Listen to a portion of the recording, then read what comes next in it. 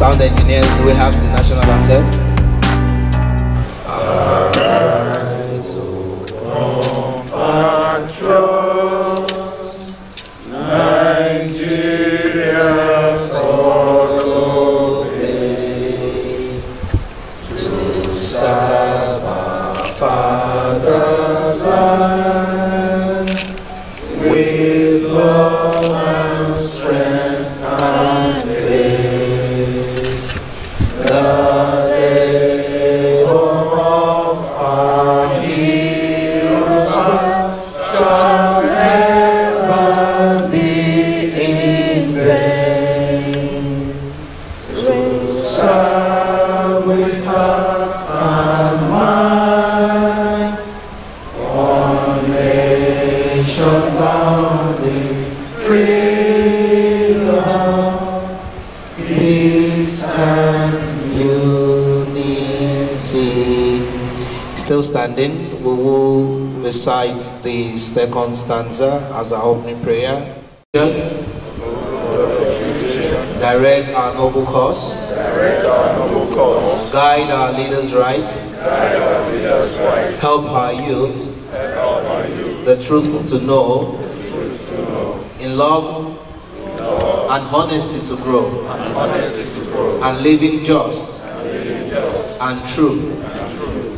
Great lofty heights attain. Great lofty heights attain. To build a nation. To build a nation. Where peace. Where peace. And justice. And justice. Shall reign. Shall reign. Amen. Amen. A round of applause for yourselves, and you may please be seated.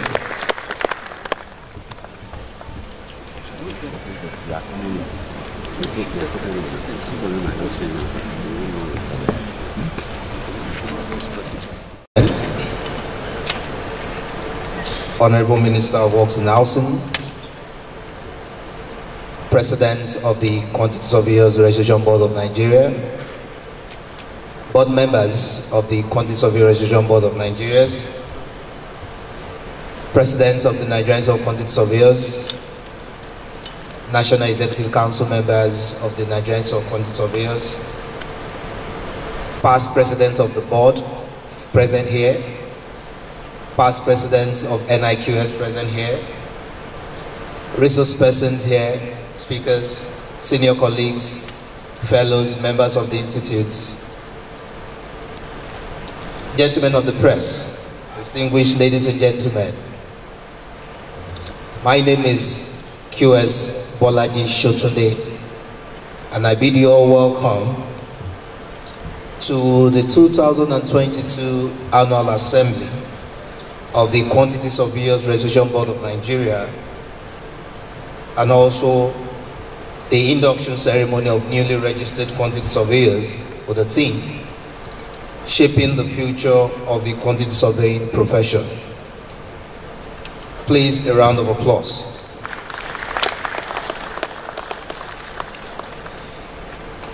Ladies and gentlemen, it is indeed an honor for me to be here directing the affairs of this event.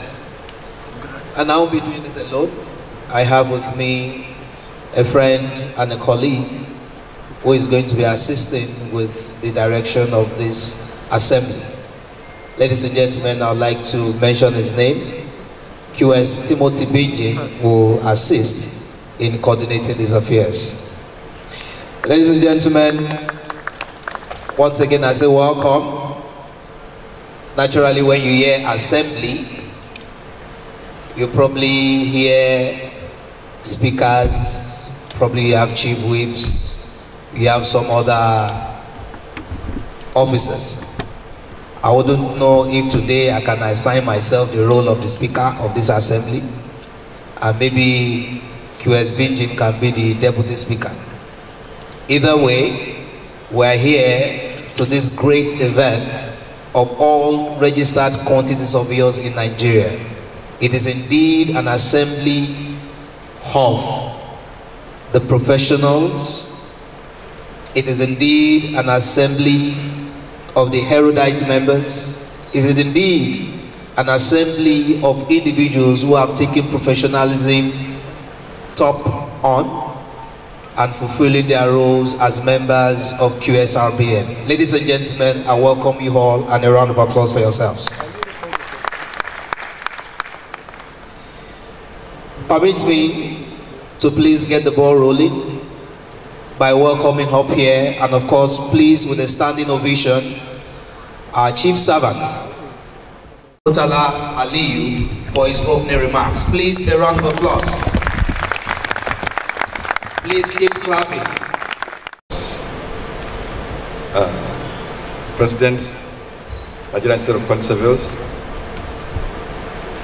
members of the Quantity Surveyors Registration Board of Nigeria, members of the National Executive Council of the Nigerian Institute of Quantity Surveyors, fellows of the Nigerian Institute of Quantity Surveyors,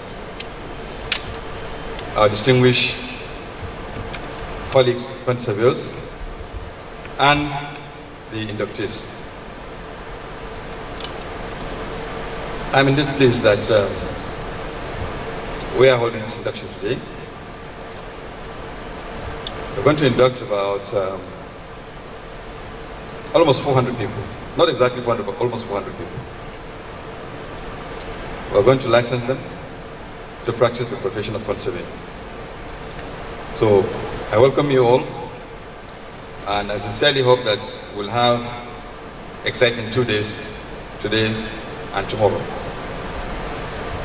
In spite of the challenges, both of movements and pockets, we have this annual meeting, and I truly personally appreciate the commitment of members of the profession and make efforts to be here to talk to each other and discuss the prospects and the challenges of the profession.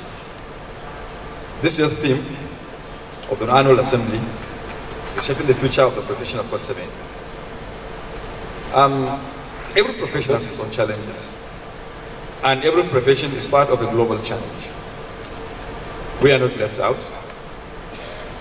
Experts will come and talk to us about what we face today, the kind of disruptions we have in professions, the kind of challenges we have in the built environment, and the kind of challenges humanity has in terms of environmental issues that will shape the future of relationships between man and man, man and woman, woman and woman, woman and environment, and between us and other professions. I will not take time in the welcoming because it's going to be another process tomorrow going through that, but I want to sincerely welcome you, and I want us to please conduct this induction ceremony in an orderly manner. Let's save the trouble of most of today, and I'm sure by tomorrow it will be the hype of the event. We've invited a specialist in ethics, values, and corporate issues to come and talk to our inductees today. Most of the time, we try to get outsiders to come and talk to us, so that there's this interrelationship, and there's also this appreciation of things that happen around us, and that people from other expertise can also come and enrich us, enrich our knowledge, and also build this bond of friendship and good marketing for the profession. So we will listen to our guest speaker in due course. We'll talk to the inductees and also all of us. And I want to thank you all and welcome you. Right. And let's have a citation. And I hope that we'll enjoy our stay in Abuja for the next 2 days. Thank you very much. All right, super. Now, if you have inductees here, if you're an inductee here, can you please show yourself by clapping? Inductees. Oh, interesting. Interesting. Let's try one more thing. Inductees, can you rise up and stand? Stand. Please, a round of applause for these ones. A round of applause. Super. Please, you may be seated. You may be seated. You know, recently, for me, All right. Please, I would like to welcome up here now. Some say the twin of the board. Some say the board came, the twin came before the board, or the board came before the twin. But they always be together. Thank God for synergy. Ladies and gentlemen, I would like to call up here for his own remarks the President of the Nigerian Institute of Quantity Surveyors, please, with a sounding round of applause, QS Olaimi Shonubi, FNI QS, for his remarks. Please clap for Mr. President. Nigerian Institute of Quantity Surveyors is actually the parent of the Quantity Surveyors Registration Body. The NIQS was founded in 1969, and they fought strenuously to make sure that the board was set up through an act in 1986. So you can see that we are actually the parents, although our child now controls us. So we thank God. You know, sometimes you say when you get to a certain age, you will be led by your son or by your child, and I think that is what is happening here.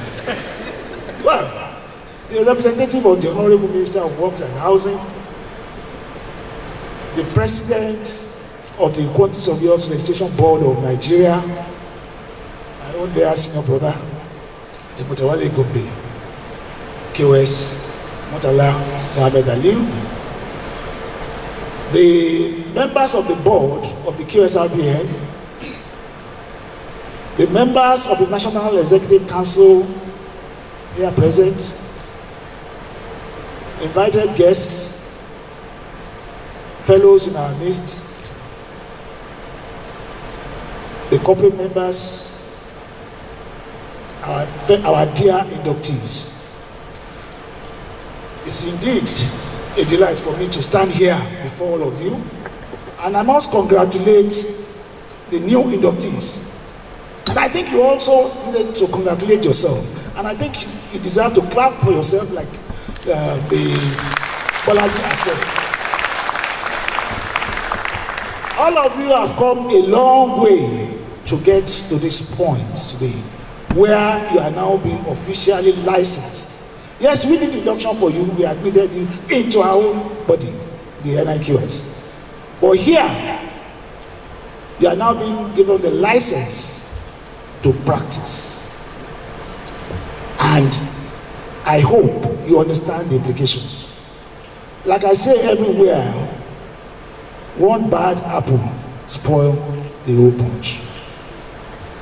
Quantity surveying is a very noble and highly esteemed profession that those who handed it over to us, those who founded the NIQS in 1969, they worked tirelessly to hand it over to us. They guarded the image of the profession. And I want to admonish all of you, as you are going to be inducted to practice, please continue the legacy, within the legacy that has been laid down for all of us, that is to practice with honesty and integrity, with respect for your professional colleagues. And I'll say that again, with respect, utmost respect for your professional colleagues. I've had instances of quantity surveyors who are in consulting, who rubbish their colleagues in contracting.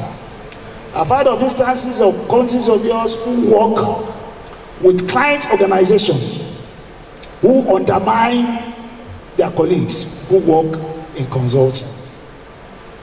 I've heard of fellow consulting quantity surveyors who try to undermine each other. Please, as you are coming in, I want to admonish you not to follow that path. We all have this profession to protect. I don't think, well, there are some who have gone to study some other things and maybe are now barristers or what have you. But for some of us, the only profession that we have and we cherish and which we will practice until we die is quantity surveying. So please, I want to beg and appeal to you as you join us, make sure that you help us to maintain that integrity. I'm sure in the course of this assembly, we'll also talk about how do we ensure that the future is bright for you. Feel free to ask questions if need be. Feel free to consult your senior colleagues if you have doubt. Once again, I congratulate you all and I wish you a wonderful time in the profession. God bless you.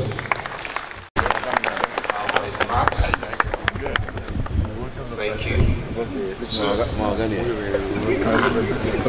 Great.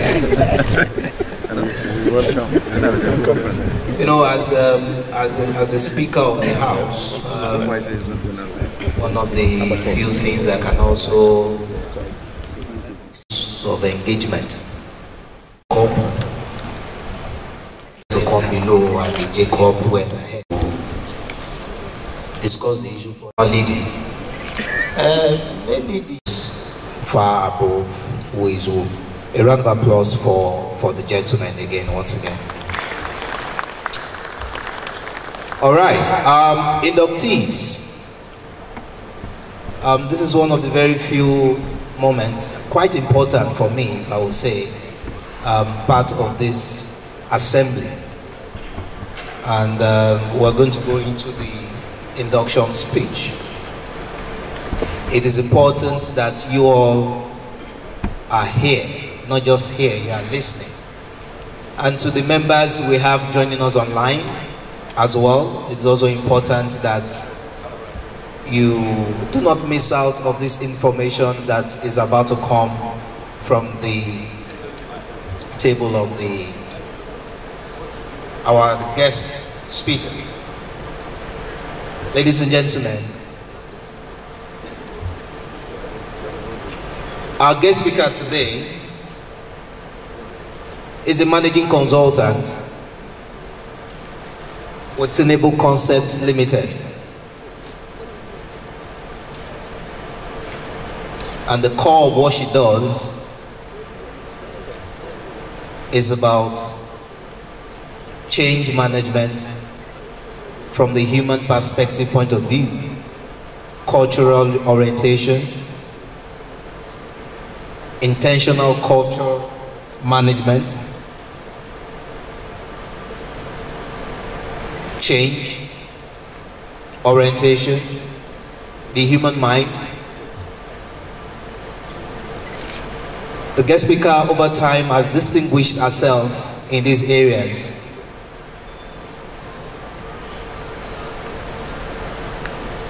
And I have no doubt that in addressing this topic on ethical conduct, professionalism, and general expectation of professional quantity surveyors, she is more than prepared to do justice to this presentation.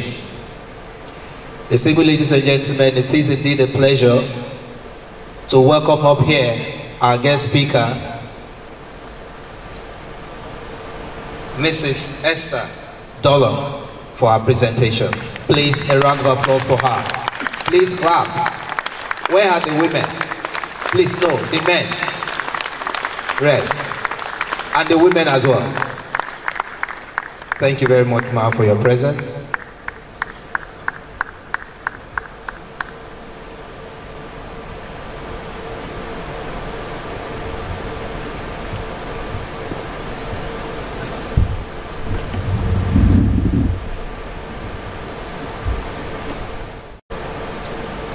Just a few minutes while I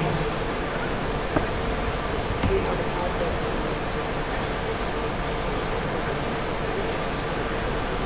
PowerPoint. Can someone? You're custodians of recognized specialist skills. It's not just a career, but you're being inducted into a profession, and there are additional responsibilities and expectations with being part of a profession.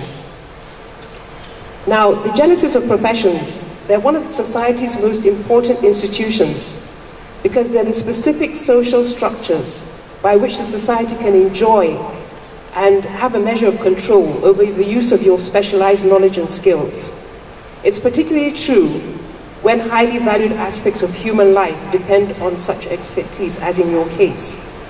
Because construction, of which you are an integral part, is the process through which the entire built environment is created. In fact, the modern construction sector in Nigeria is providing the means by which the new Nigeria will be built. So the level of its performance and your performance will contribute to the quality of life for the current generation, as well as determine the future legacy. So since it's the quantity surveyor's responsibility to manage all the costs associated with construction and building, you're actually more than cost accountants. You're the custodians of people's hopes that their money will be judiciously used and the end product will stand the test of time. And being a profession, it recognizes that acquiring your expertise requires lengthy theoretical education and intensive training. So you have an exclusive set of knowledge.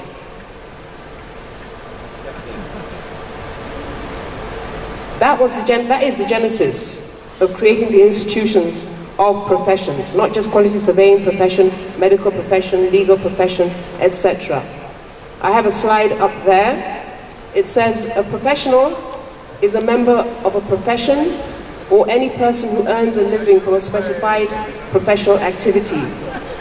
The term also describes the standards of education and training that prepares members of the profession with the particular knowledge and skills necessary to perform their specific roles within that profession. In addition, most professionals are subject to strict codes of conduct that enshrine rigorous ethical and moral obligations. Professional standards of practice and ethics for a particular field are typically agreed upon and maintained through widely recognized professional associations, in your case, NIQS and QSRBN. Okay. I'm having a problem with moving. Is there someone who can help me with the slides?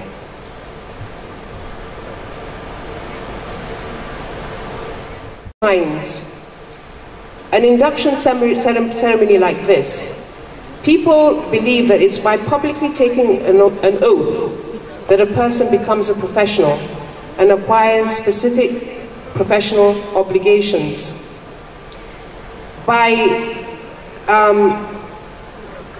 The Latin word professio means to declare publicly. So today you're not just taking an oath, you're presenting yourselves to others as possessors and practitioners of a profession's expertise. And you're declaring publicly that you're members of a profession and you accept the ethical commitments of that profession as your own. So the oath today is also a reminder that as you begin professional practice, that important ethical commitments go with it. And it's also a public assurance to the larger community and to the public by yourselves that you understand and accept that reality. Some people say that the vocation or calling of the committed professional is precisely a social vocation. By that I mean a calling to ethical relationships with your clients, with those you serve, in the context of your relationship with the larger community. In fact, this practice of specialized expertise and the special moral commitments associated with professional practice, they are the things that differentiate a profession from other occupations.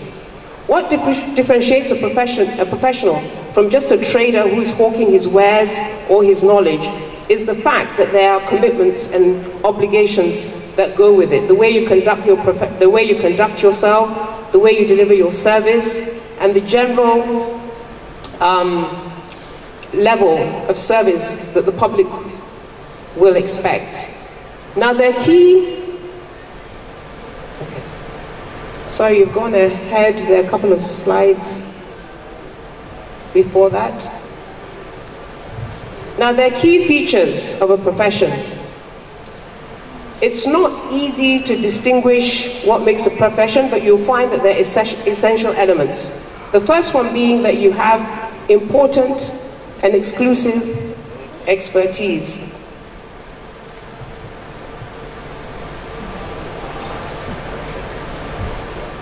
An exclusive expertise.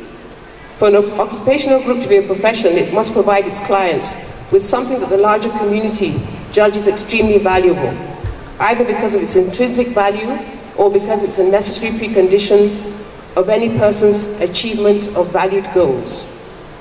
There must be internal and external recognition. Internal relationships, of which the most important is the mutual recognition of expertise on the part of its members. It's internal recognition like this that is informed an occasion like this today. And then also external recognition to the larger community. For that, your certificates and your licenses come into play. The third one being autonomy in matters of expert practice. Those served by a profession routinely grants its members extensive autonomy in the performance of the profession's practice. For example, if someone takes on a quantity surveyor, they're going to give you full reign to do your work. They're not going to be interfering. They're going to be interested in the end product. But how you arrive at the end product is up to you and up to your own particular style and way of doing things. And then the final, and for present purposes, the most important feature of the institution of profession is that membership in a profession implies the acceptance by its members of a set of ethical standards of professional practice. We'll be going into that in a bit more detail. So what are the kind of professional norms that we're talking about that guide your conduct, that guide your way of delivering your services? There's some questions that you need to have at the back of your mind, and briefly stated, the 9 categories of questions about professional obligations are: who are the profession's chief clients? What are the central values of your profession? I know that your profession has some guiding values. What is the ideal relationship between a member of this profession and a client? One of the things that immediately comes to mind is transparency, honesty.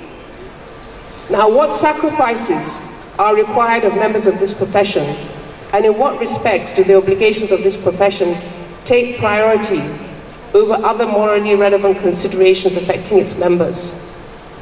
What are the norms of competence for this profession? I know that apart from your degree, I know that there are various professional exams and continuous improvement programs that both NIQS and QSRBN have for quantity surveyors to take. What is the ideal relationship between the members of this profession and co-professionals? Now, since your profession doesn't exist in a vacuum, you work with architects, you work with engineers, and the rest of it, the way in which you relate to them is also important. What is the ideal relationship between members of this profession and the larger community? What ought the members of this profession do to make access to the profession's services available to everyone who needs them? I think this is an important one for quantity surveyors. I think you'll find that a lot of people are not quite sure of what quantity surveyors do and the value that they bring to the table. I think I'm correct that when people are, or even individuals, are wanting to build a building, they don't necessarily think that they need a quantity surveyor.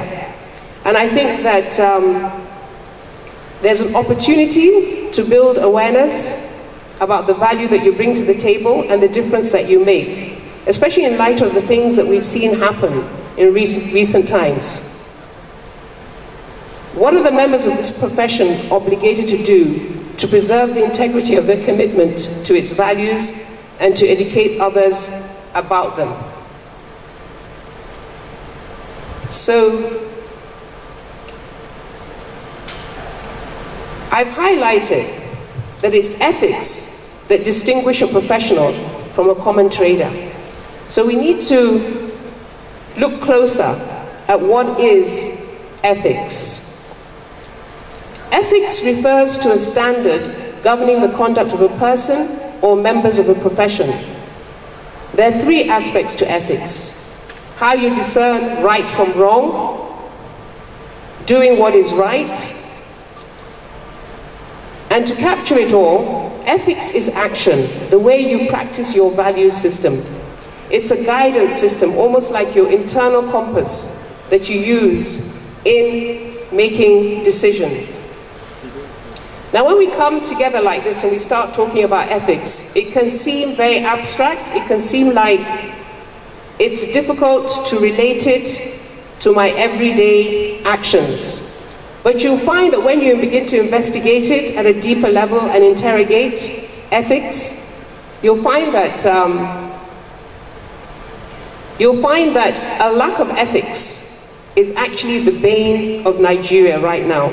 It is what has led us to where we are.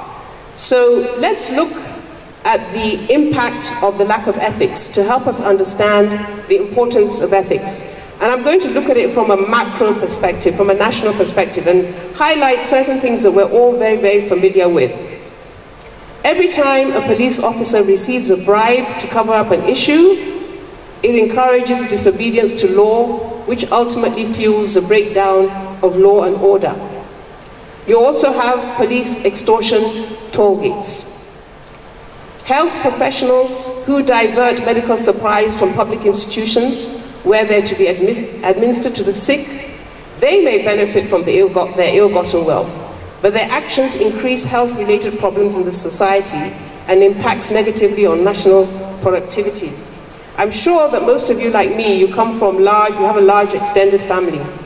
I had a cousin who was a victim to something like this. She was pregnant, went to the hospital, was given expired drugs. It put her into, she lost the baby, and apart from that, it caused a lot of other health issues for her. And investigating that, we discovered that when the drugs come to the hospital, the matron takes the drugs and she has a pharmacy in town where she sells them.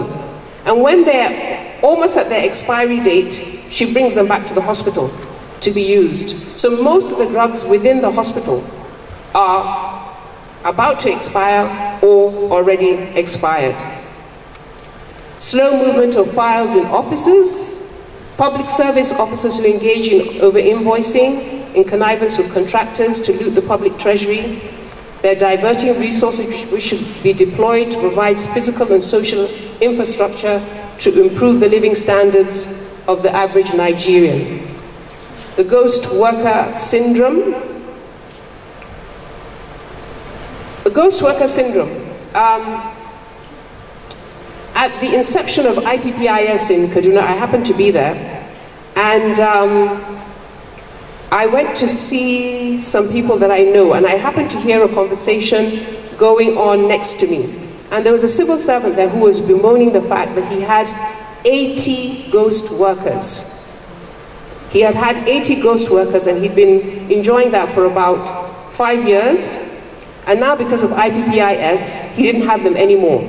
So his lament was, how am I now supposed to take care of my family, my siblings, my parents, my people in the village? He didn't see anything wrong with what he was doing. He felt that something bad had been done to him. Now that is an indication of how far from what is right, you know, some people in Nigeria have gone, and I think the general public as well. Election irregularities, substandard buildings and infrastructure.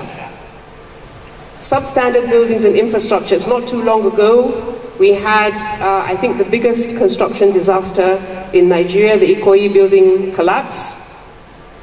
Now, what's interesting about that is that there's been so much conversation about what happened, the lack of regulatory oversight and the rest of it, but a lot of people believe, because you're associated, you are the profession that's most closely associated with costings of any project, that I heard people saying, let's see the quantity surveyors' bill of estimates, let's see their BOQ.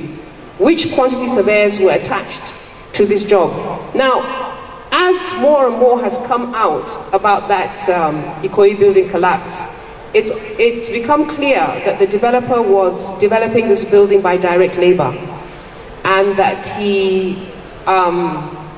there were a lot of shortcuts. I'm not even sure whether he actually employed the services of a quantity surveyor, but the perception of the public is important, and it's important to you because it's what you're going to be working against when you're marketing your services or when people come to you for work. Now, there are dangers and consequences of unethical behaviors. Unethical conduct, immorality, or negative values are devoid of ethical benchmarks. They're dangerous social evils, they're damaging to the society to the extent of leading to a failed state. And like all forms of things that are wrong, the dangers are multifaceted, and some of them concrete. For example, loss of international credibility. It's interesting that the title of the theme of this annual assembly is Shaping the Future of the Quantity Surveying Profession. Now, quantity surveying is local, but it's also global, just like everything else. And in terms of growing and sustaining the profession, I know that the board is looking to not just deepening the quantity surveying profession within Nigeria, but also cross-border alliances. And when you look at that, you find that one of the reasons that people are reluctant to come into any form of alliance with a Nigerian company or with Nigerians, specifically because of these issues that we are talking about. I believe it was at one of quantity survey events where I talked about the potential of marketing the services of a Nigerian quantity surveyor to other countries within the West African sub-region that are enjoying a construction boom. For example, Equatorial Guinea, some of these countries that are new affluence, but we found that they would prefer to bring in professionals from Europe and South Africa, rather than coming to what should be the obvious place, Nigeria.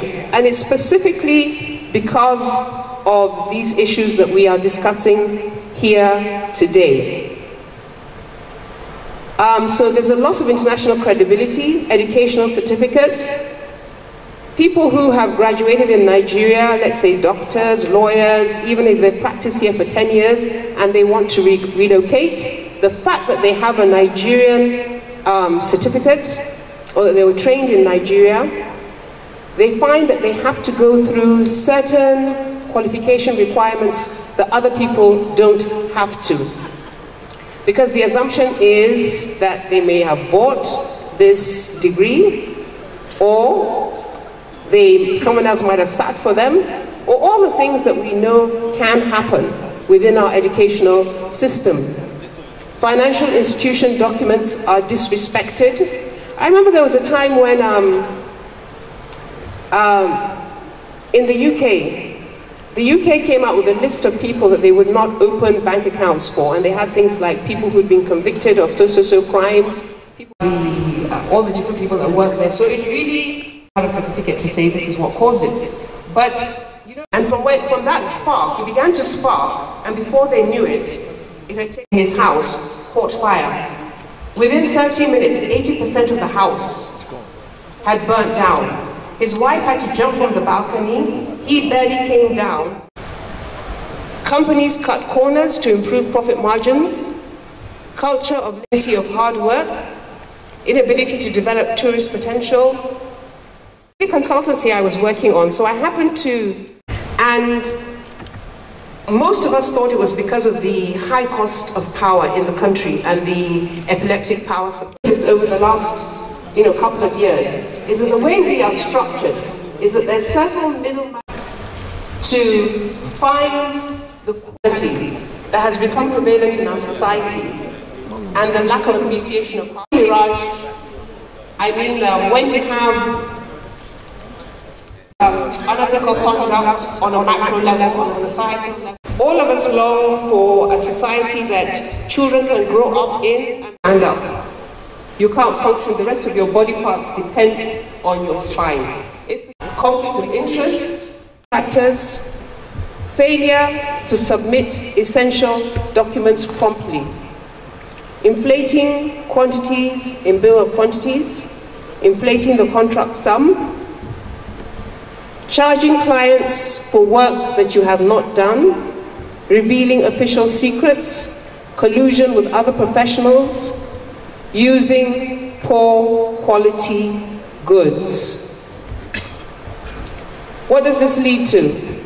Dissatisfied clients, late compensation due to delays, low productivity, efficiency of your project team, deterioration in professionalism, poor workmanship, high maintenance, upward review of contract costs, poor project coordination, poor quality infrastructure development, the stunted growth of your industry, reduction in the lifespan of building, loss of public trust, and conflicts between the client and the construction team.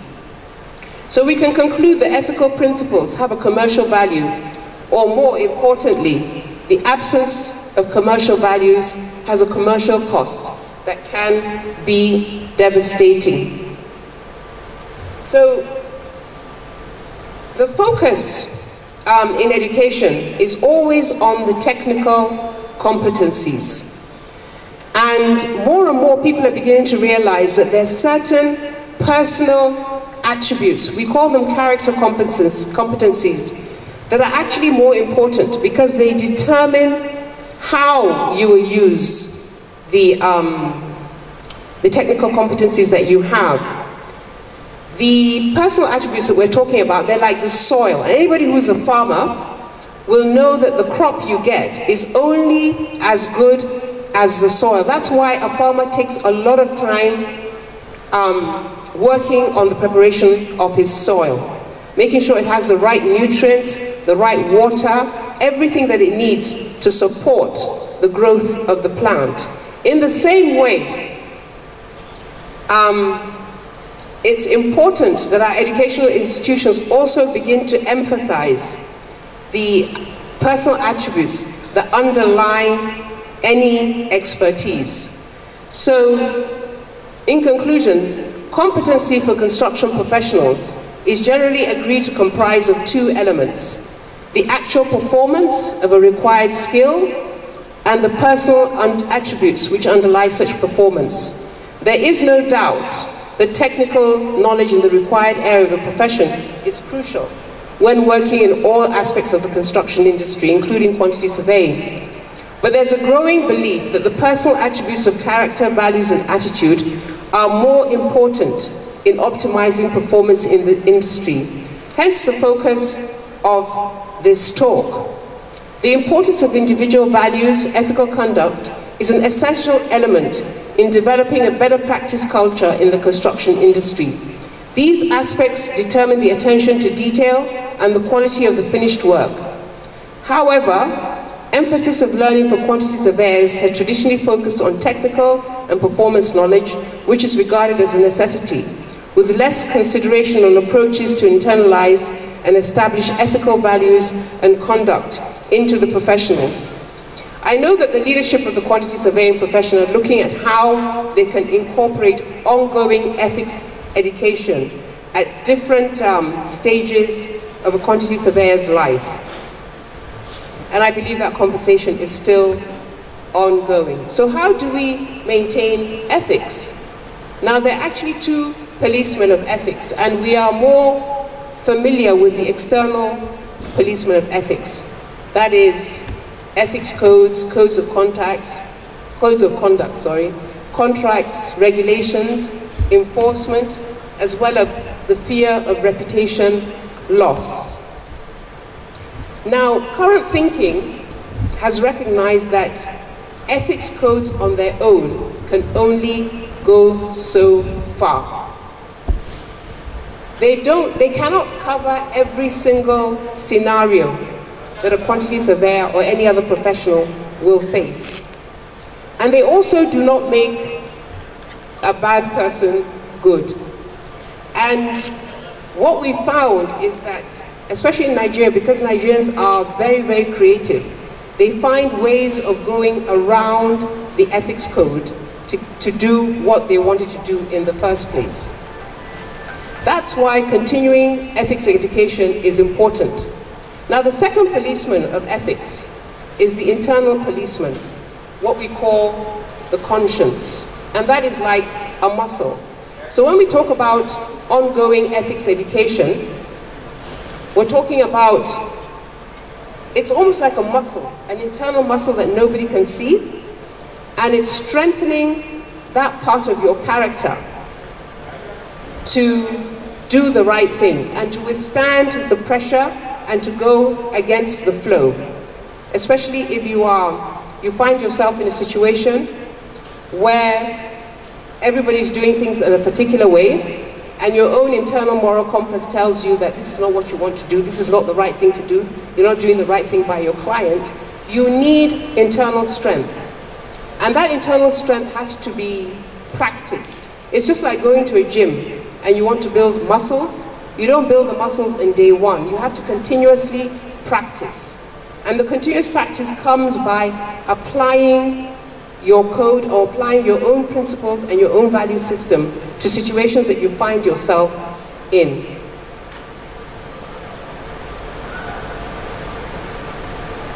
Now, what are the benefits of ethics? You stand out amongst the crowd.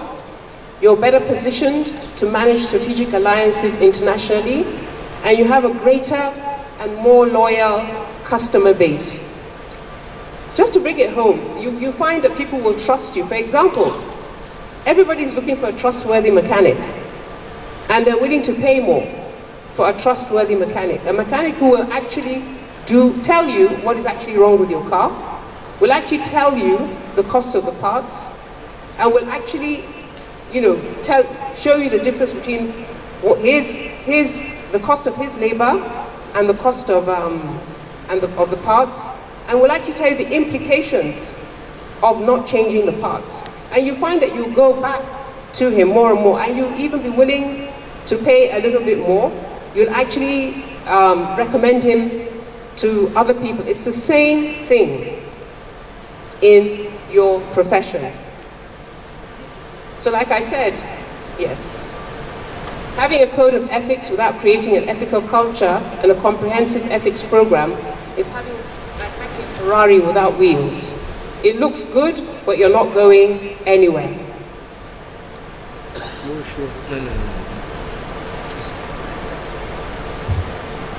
So,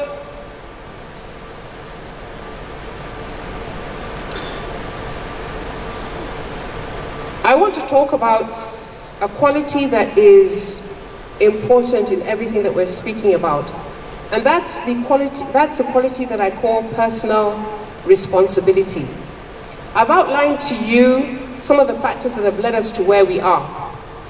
And what I find a lot of us, and even myself, doing is we tend to say, when this happens, then I'll do this. When we have the right leader, when this system is working, when I get the right pay, or I have the right boss, or I'm in the right job, the job that I want, then I'll actually address these issues. And so what we're doing is disconnecting from the issue and refusing to take ownership and personal responsibility of the situation, and refusing to recognize that our own individual choices, what we're doing on a daily basis, is either contributing to the problem or addressing the problem. So the question now is, who will stop the slide? Is it worth it to you individually? Is it worth it corporately? is it worth it as a profession? Now, I know that from conversations with the leadership that they're putting in place different things to address the ethical issues of quantity surveyors. Well, you don't have to wait till that is done, because when you have a strong personal ethic, it's much easier to connect to your professional code of ethics. And so one of the things that you can do going forward, even before the leadership come up with the different programs that they have in mind, is to intentionally develop your own personal code of ethics. Now, your personal code of ethics is actually a summary of who you are as a person. Who you are as a person. So take some time to think about, who am I? Even who do I want to be? How do I want to live this life? The truth of the matter is that there is only this life that we have to make a mark. And how the choices we make on a daily basis determines the legacy that we leave. The legacy we leave for our family, the name that we leave for our family, and the legacy we leave in our profession. So there are a few things that you can start doing. What is a personal ethics statement? It's a statement developed by an individual, and it reflects your most important personal values and morals used to build your roadmap for living. What is the statement meant to do? It represents what we strive to be, influences our actions and interactions, demonstrates how you put your guiding ideals into practice. It serves as a support system for decision making.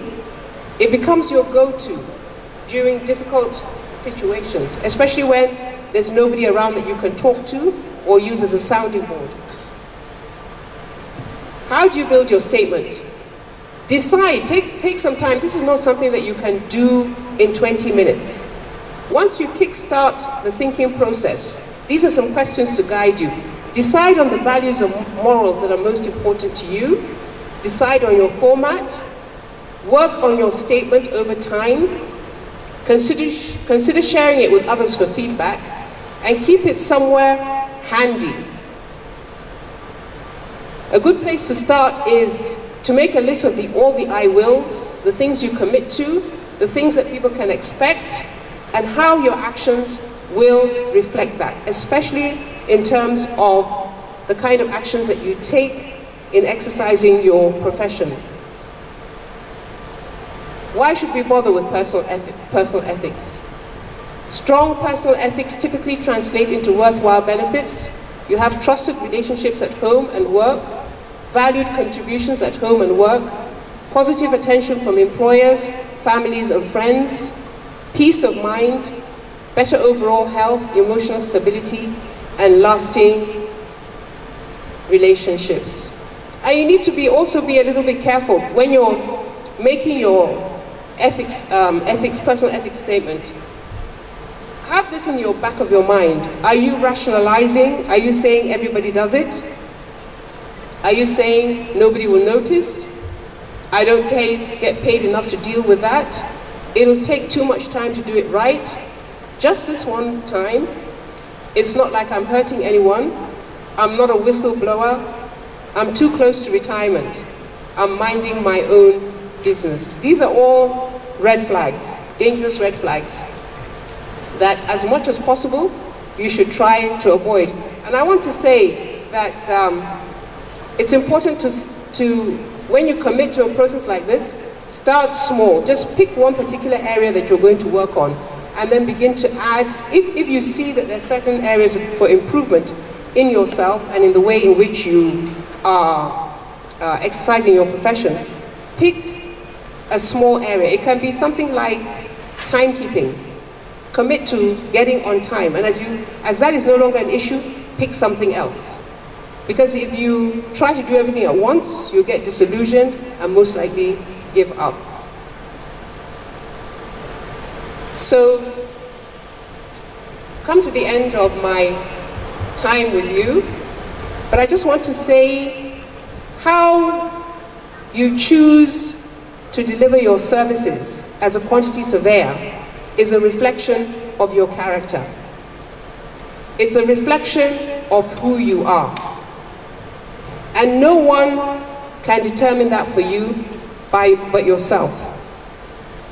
So I think we've come to a place as a nation and as individuals where we need to really deeply reflect on who we are, how we do things, and the impact it has. And then take responsibility for the area of influence that we have, and begin to make a difference in those areas. Thank you very much for your time. Right. Thank you for that wonderful presentation. Food, so much. It's worded, and I do hope that our inductees. Questions and answers. All right, go very quickly. We have about 15 to 20 minutes to look at questions and answers. So please, QS Timothy is going to assist me with this session. If any one of you, if you have a question, you can please indicate by raising your hand. You have a question for our plan. Is that okay? Can we have that done? Yeah. Super. So can I have our presentation brought up? Clap. Very. Listen carefully.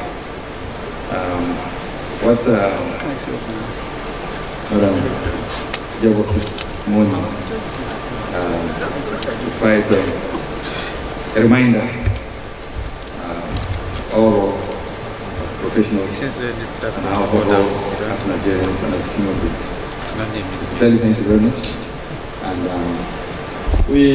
this was your first contact with the profession, and I'm confident that with time, and from time to time, we'll be here to not only talk to us, but support us in this process. Thank you very much.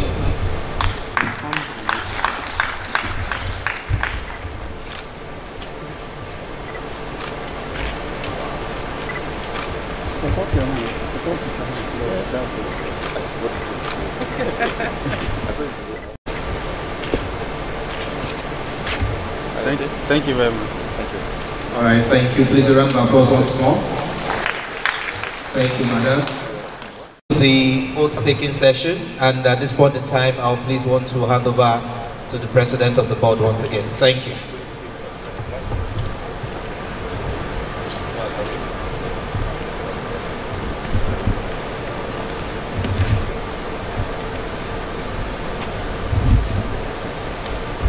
I hope the inductees have their own copies of the oath. Do you have your copies? Now, can the inductees stand where they are, please?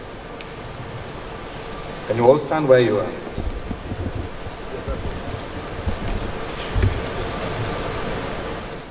I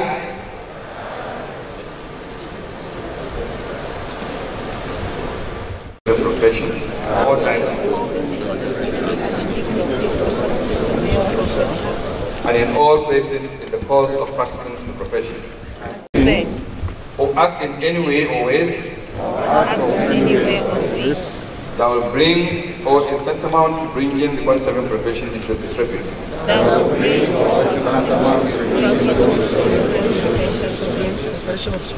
I will abide by all rules and regulations controlling the practice of the profession in all its aspects and ramifications. And other obligations I will fulfill all financial sanctioned by the board for the continual placement of my name on the register.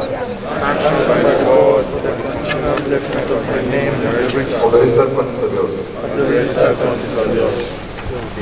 I will submit to and comply with the board's periodic requirements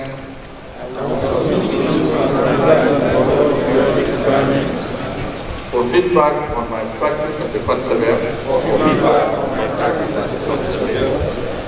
Mandatory continuing professional development.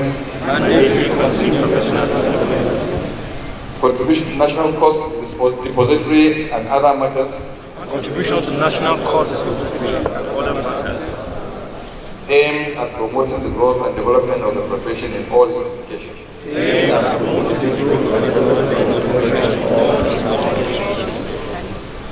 I declare to act professionally with precision and impartiality. I declare to do everything possible to improve professional competence. I declare to accept only those assignments that I'm capable of performing. I declare to inform the Quantity Surveyors Registration Board of Nigeria of any relationship that can be considered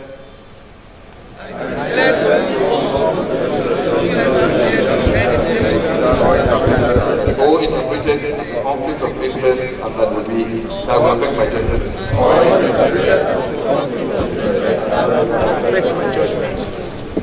I declare not to disclose confidential information. Related to the profession or the assignment except with official permission.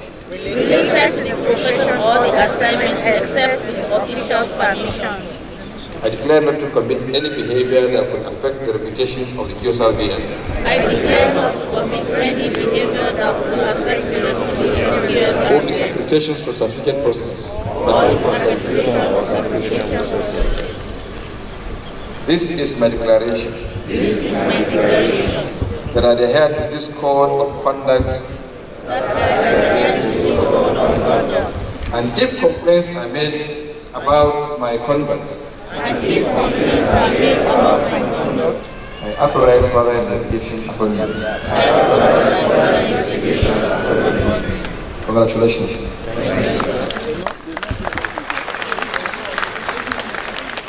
And congratulations.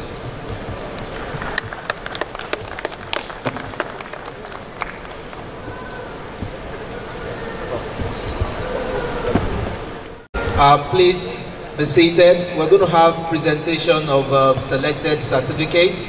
Can I please have the certificates up here so that Mr. President can do us the honors just before he goes back to his seat.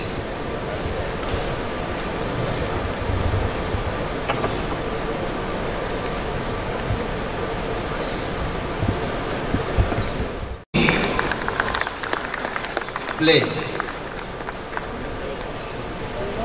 And the way our inductees are dressed today, it is not a one-off. It's not a one-off. The way you are dressed today, being inducted, is perhaps the way you induct your professionalism moving forward. QS Suleiman Abubakar will give a minute, just say thank you to.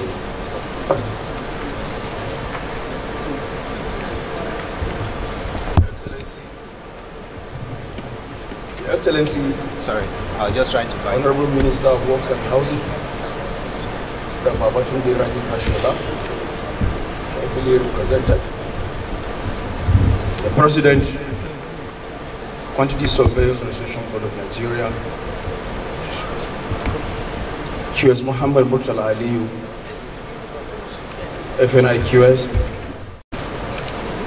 FNIQS, members of the National Executive Council here present,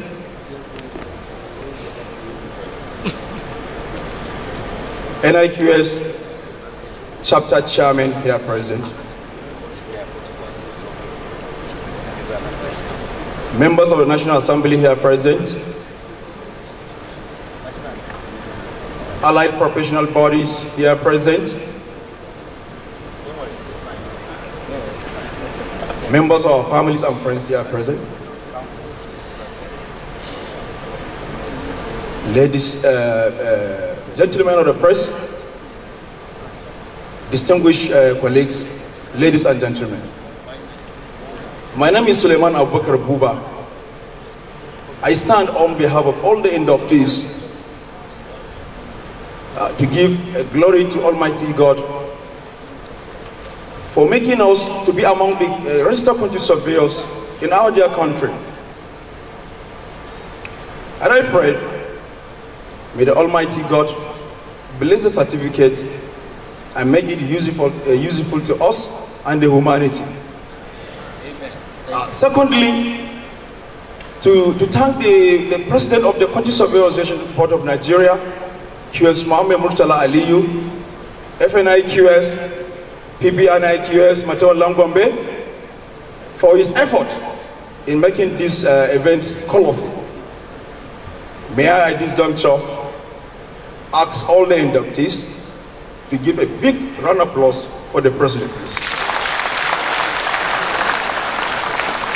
Thank you very much, Matole. Lastly, I wish each and every one of us here joining mercy back to our various destination. Long live Quantity Surveyors Registration Board of Nigeria. Long live Federal Republic of Nigeria. Thank you very much. To come up here for that presidential handshake and the certificate. QS Robert Joseph Nadioni, are you here?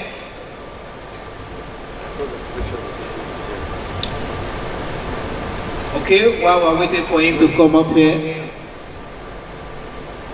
Is that QS Robert Joseph? Okay. I was thinking the name did not sound familiar because of the QS. QS Inocha Francis Enaku. Saya Saidu Kuru. Abdul Kadir. Abubakar.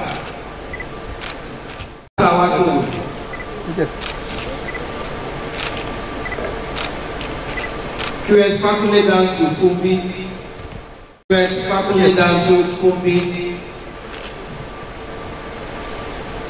Mayfield Ubo. QS Tom.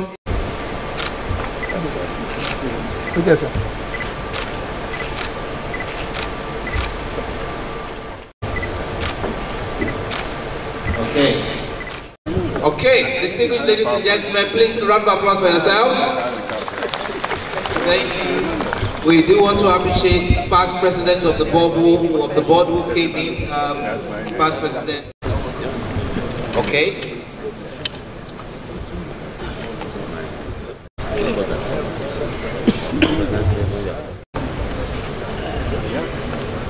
Round up this morning session.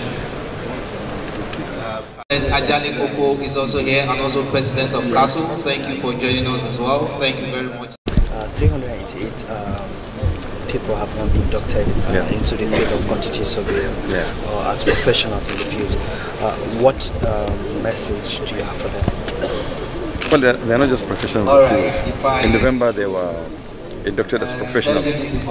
Now they're getting licensed.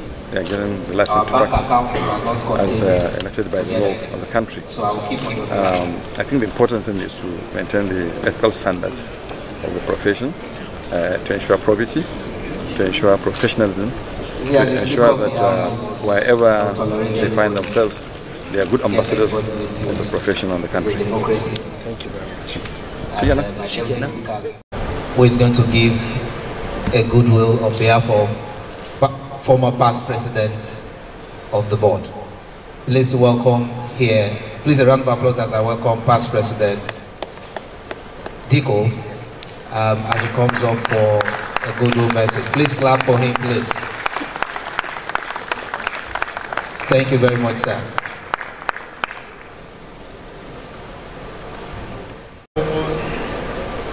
Congratulations, all the members that were inducted today, and we are very, very happy to have that substantial addition. Many, many years ago, the total strength of registered quantity surveyors is not even up to the numbers that were inducted only this morning. So that summarizes the progress that we had as a profession. But even with that progress, the numbers are inadequate when compared to the needs of the economy of the nation. But we are not only interested in having numbers, we are actually interested in having quality members that can make a difference. The reason why that is very important is that the profession, in fact, the entire professions, allied and otherwise, are facing some kind of monumental changes that they have to do a lot of soul searching if they will continue to be relevant. One of the things that you must take from today is the lecture that we have just had that centered on ethics and doing the right things. Once that one is in place, it will open the doors to a lot of other possibilities. It is in our interest to do our very best to meet the challenges of the changing environment and the future, to ensure that we remain relevant. So as you go into the profession, don't be afraid to try something new. Don't be afraid to be innovative. Don't be afraid to bring to the table something that has not been tried before. That is the only way that will continue to be relevant. I'm very, very happy with what we have had. I'm indeed proud to be associated with all of you. I'm sure you will be a very good ambassadors to the profession, to assist to the development of the nation at large. Once again, congratulations. All that you have had is something that you need to imbibe in yourself and hold dear for life. It's not just because you succeeded in getting the certificate now.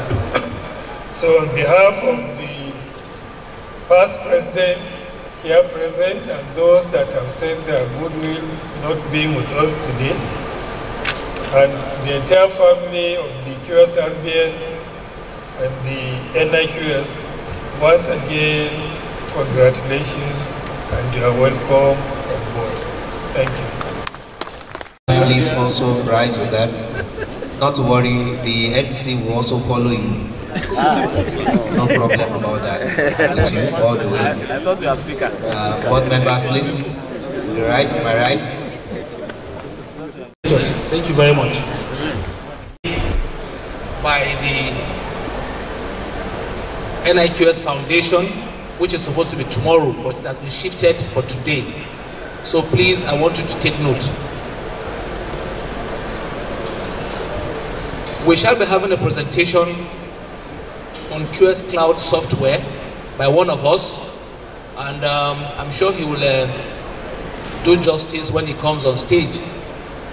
You will agree with me that there are so many softwares in the market now, but this one is locally developed, and it's only proper for us to patronize our colleague because of the peculiarities of our own country. This software has been designed, MNIQS, RQS, to come and do a presentation on the QS Cloud software. Can we please put our hands together for him? We are delighted and thankful to make this presentation.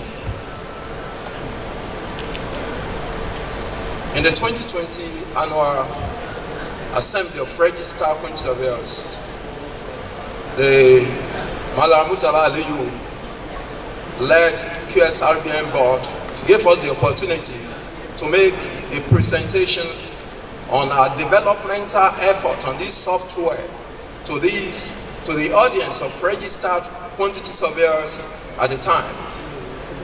At that time, we were working on the software. There were contributions from colleagues. There are contributions from those in the academia on what and what should be included. We kept working. As of today, it is a commercial product. Some point surveyors in the country, from Port Harcourt to Lagos, from Abuja to Taraba State, are using Q Cloud Costing. We appreciate the support we receive from the board till date. We really, really appreciate it. And once again, the president, QSRBN, we appreciate that. We appreciate the encouragement we get from people like the council president, Mr. Shegun Ajanlekupa. I was in his office in Lagos. I made a presentation to him. He encouraged me, even gave me a contact of someone in the UK I could reach out to. I should mention his name. We appreciate such support. Our colleagues in academia, those in Ahmadu Bello University, have been of great support. We really appreciate the support. Professor Doko Ibrahim, and the chairman of the local organizing committee for this event. We appreciate everything you've been doing to encourage our effort along this line. When you look at most cost management software, you notice that they are not indigenous. That's just the truth. You can't identify a world-class cost management software that is Nigerian. PlanSwift US, QSCAD UK, QS Plus South Africa, Costes Australia. And so we felt we should assemble a team and build a world-class cost management software for creating cost information by Nigerian quantity surveyors. At least we begin at home before going outside. Most quantity surveyors, as a matter of fact, still work manually. And that's understood. The prices of most cost management software is priced beyond the reach of most quantity surveyors. When you see a number of quantity surveyors using some software, watch clearly, pirated copy. That's unethical in the spirit of what we discussed earlier. That's just the truth. It's unethical. So we felt like we should be able to build something for the use of the community, the cost management community in this country. And so what I'll be presenting to you is the basic features, the most important features of the software. I will be sharing my screen. I think I've been allowed to share my screen now. I'll be sharing my screen for you to see quantities.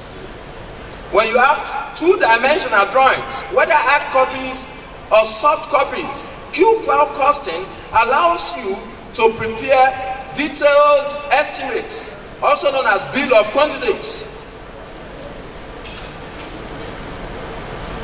It is the library, the standard library of descriptions in Q Cloud Costing is based on the NIQS BSMM4R. That is the MOM that we support.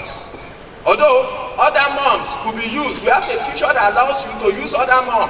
When I talk about MOM, I mean method of measurement. So you could use NRM2, for example, which is the MOM used in the United Kingdom. You could use SMMG, standard method of measurement, or Ghana, which is the MOM used in Ghana.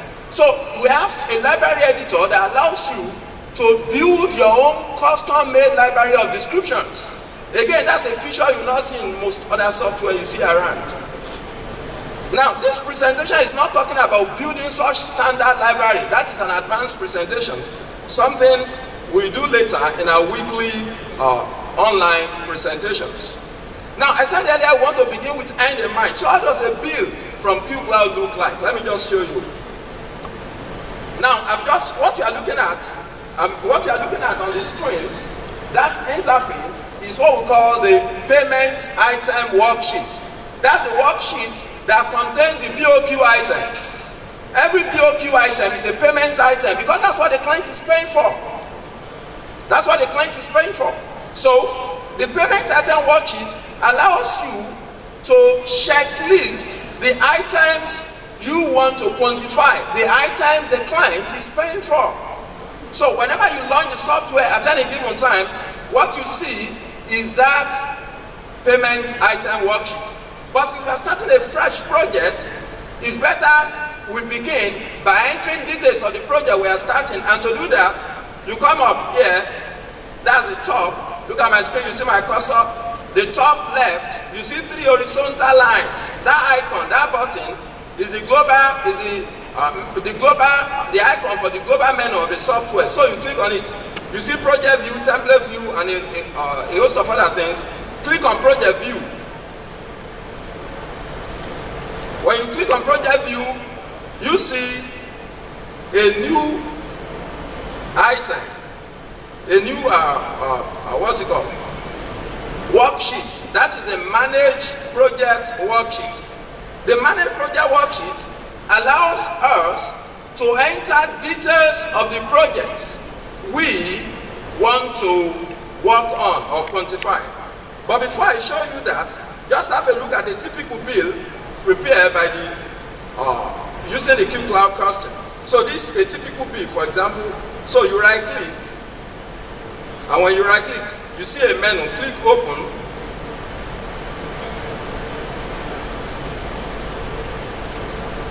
So that's the bill. So you could scroll up, and then that's the bill. I want to talk about the dashboard, that graph-like part of the software you are looking at. There are 2 of them.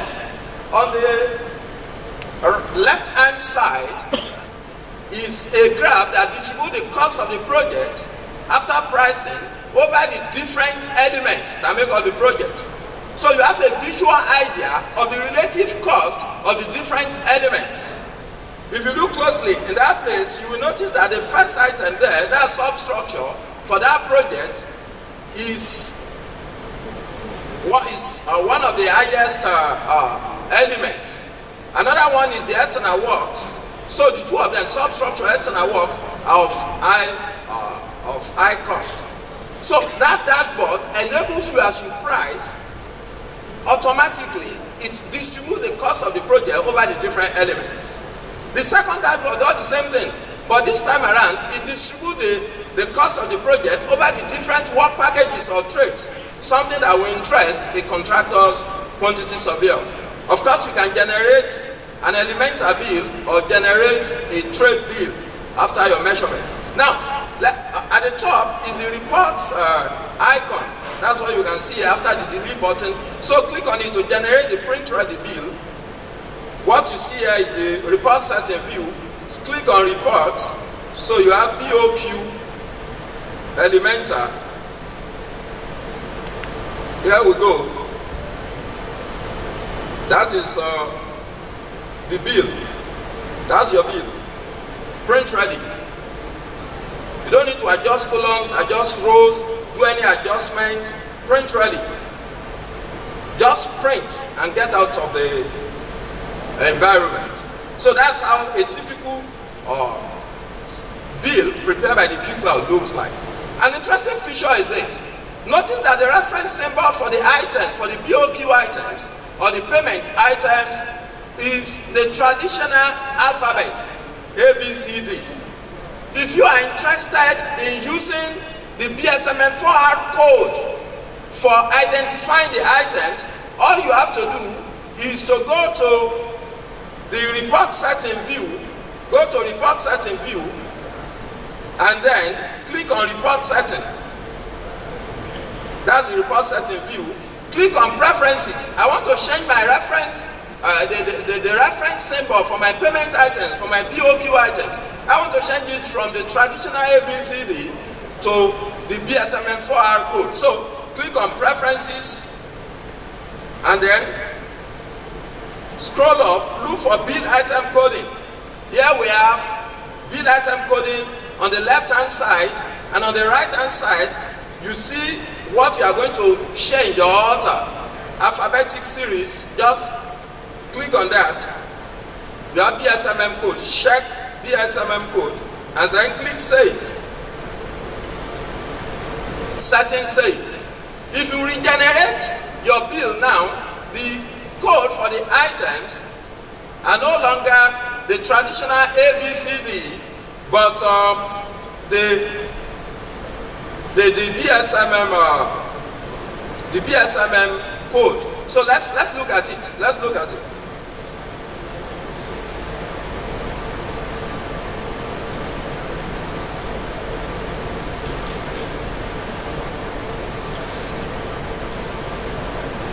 So that change is not effective. Sorry, let me repeat that process again.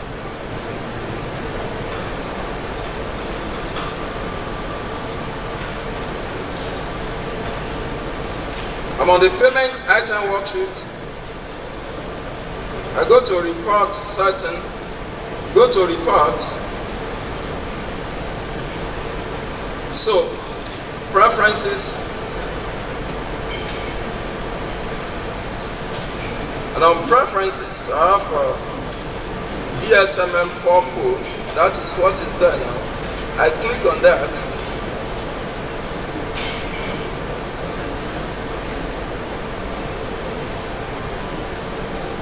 I say save.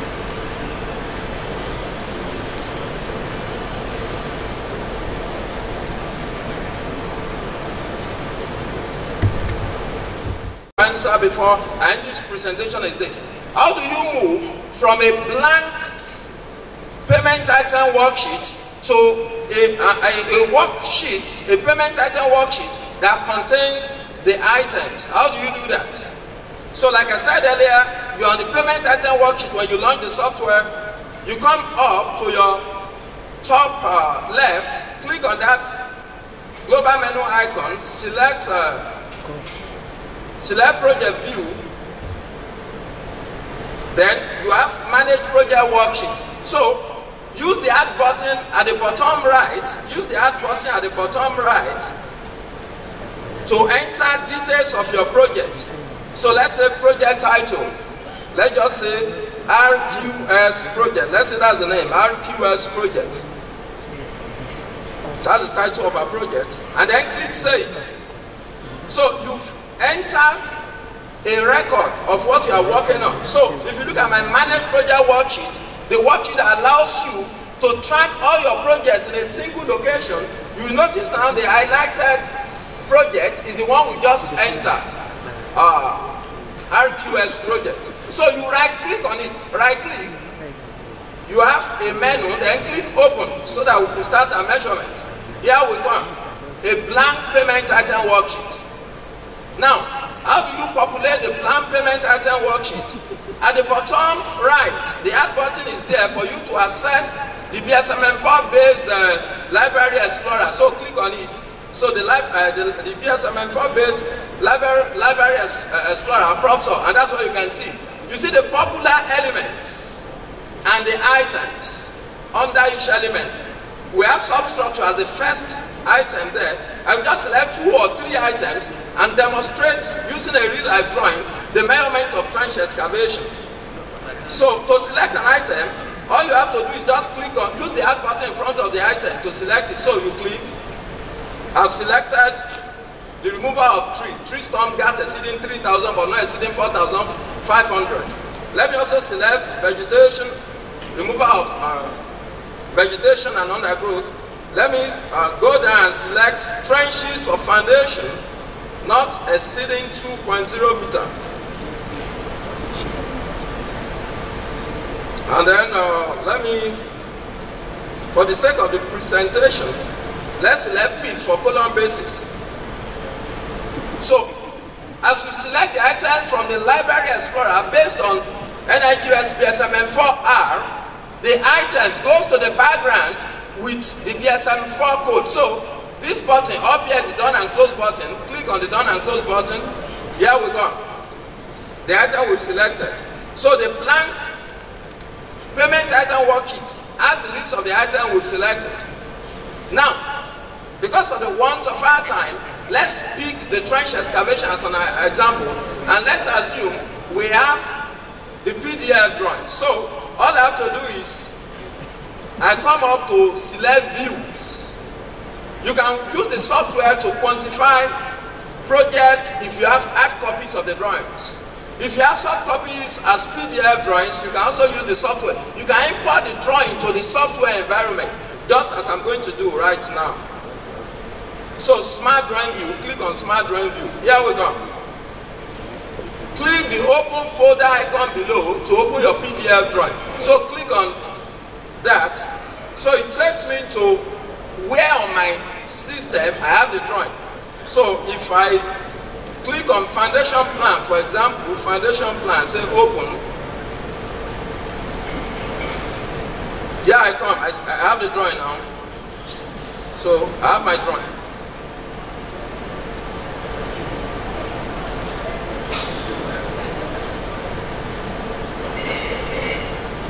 So that's my drawing. I can move around and have a feel of the drawing. Now when you have a drawing like this and you want to use the Smart Drawing View, the first thing you do is to identify, to embrace the planting of the tree, the usage of technology. Now is the time. If you've not been doing it, now is the time. Because technology will take control of everything. The other resource persons, evidently from the program, you notice they'll be talking about that tomorrow to enlighten us more. This is the time to do that. The more you measure with software like this, the more proficient you become at the usage of the keyboard. And a lot of other things you do with keyboard, it affects it. So we encourage you, you can check and stand over there, we can spend more time with you, do more elaborate presentation, join us in a regular weekly online training. You can indicate your name, we add you to the group, join us, your questions can be answered. Once again, we thank the Madam Murtala Aliyu led board for the support we've gotten from the day of conceiving this project up to this now. President sir, we're very grateful. We're grateful to you and your team and the administrative staff who do behind the scenes support at the secretariat. Thank you, dear audience, dear colleagues, for giving attention to what we have. More questions on one-on-one can be answered later. Thank you. NIQS Foundation. And the presentation will be done by the DG herself, one of our own, Dr. Celestina N. Eke, FNIQS, RQS, MNI. She will be talking about the presentation on introduction of NIQS Foundation to the quantity surveyors. Can you please put your hands together for Dr. Eke as she comes to the podium? A round of applause for her, please. Every distinguished personalities here. We need to thank Mr. President of QSRBN for giving us this slot to talk about the NIQS Foundation. Ours is going to be very friendly and short. Please begin to put the slides on.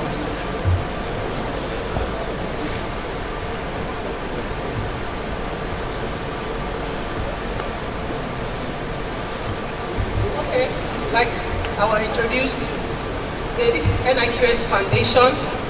We were conceived last year in November by the last Executive Council members.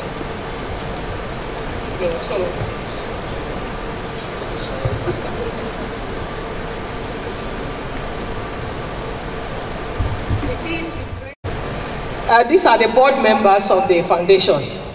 Mr. Olusegun Ajelekoko is our chairman. Myself as the DG of the foundation. Then Mr. Soretin as the secretary of the board. Malam Murtala Aliyu, the QSRBN president. That made it possible for us to be here, is a member. Mr. Olayemi Shonubi, the NIQS president, is a natural member of the board. Any QS president sits on the board. After his tenure, the next president that comes will be on the board. Mr. Dr. Olorufemi Balogu, the DG of QS Academy, is a member too. Dr. Rabiu Yusuf, FNIQS, is a member. So with all these people, this is how we have taken off the foundation to make sure that we run smoothly. So it is with great pleasure that we introduce NIQS Foundation to you. The foundation is formed out of the need to access funds both nationally and globally, so it can carry out cutting-edge research towards finding solutions to critical socio-environmental problems bordering on climate action, gender equality, social housing, infrastructure deficit, affordable and clean energy, economic growth, youth empowerment, sustainability, and other relevant areas of the SDG.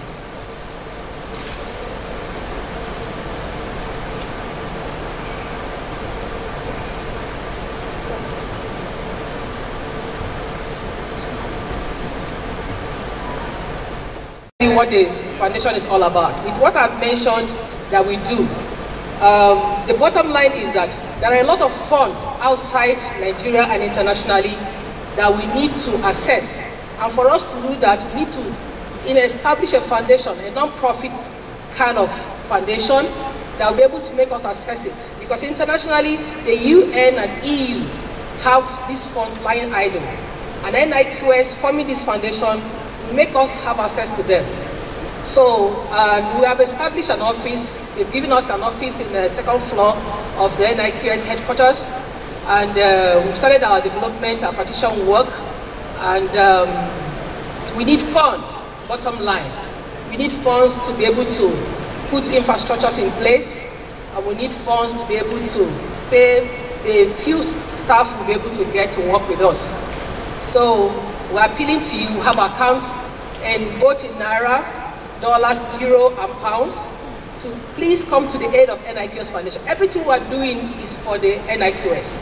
We are working for the NIQS because when these funds come, we're able to do research that borders on sustainability. And the climate change, climate action is the way to go now, and we cannot do it on our own. So we have to start in-house first for people that are quantity surveyors to support us. Few individuals have been able to support us financially and in kind. And if you just want to know, have an idea of what we have done so far, you go to the second floor of NIQS headquarters and see what we have done. We have done so well so far. So please, I'm here on behalf of my chairman and all the board members soliciting for your fund. No matter how small, it will go a long way to help us. But just bear in mind that whatever we're doing on behalf of NIQS and for the good of humanity. Thank you. Earlier on, we announced that you should take custody of your items. Somebody lost his, I think his folder or so, but fortunately, we found it. The person's name is Egwatu Ikechukwu Samuel. If you are that person, please meet me when I go back to sit. There's also somebody in the house here who is doing a research, and questionnaires have been circulated. Please do well to assist in filling the questionnaires for the person, because the essence of presentation from the president of the board, and he will be talking on the functions of the board to us. Permit me to welcome to the podium the president of QSRB and Mala Murtala Aliyu once again. Mr. President, sir.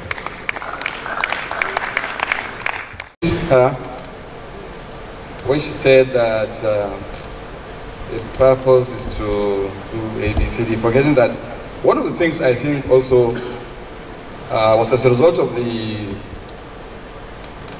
branding or rebranding the NIQS, I want to project the image of the NIQS beyond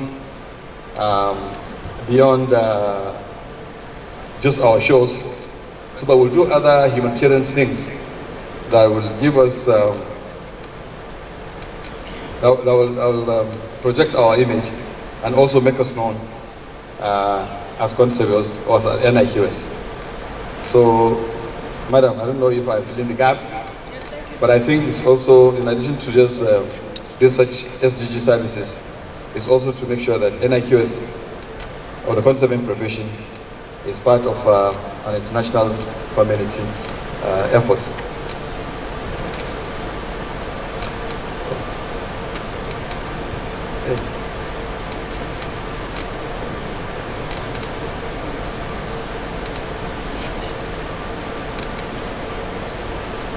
one slide is refusing.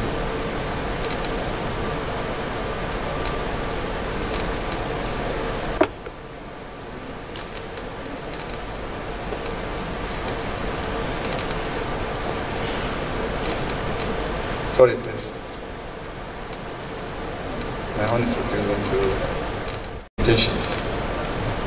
Is to clarify certain things. More often than not, people do not understand the difference between the NIQS and the board. I recall the president of NIQS saying that NIQS gave birth to the board. That's true. But then the board is created to give the profession a legal backing and also to give the profession the teeth to bite. So the Conservation Registration Board of Nigeria is a professional regulatory body established by the act as written there in 1986. It used to be decree number ABCD, I don't know, and it's now Q1, Laws of the Federation of Nigeria 2004. Now the whole essence is to regulate the practice of conserving in Nigeria in all its aspects and ramifications. Now that's a very broad assignment, and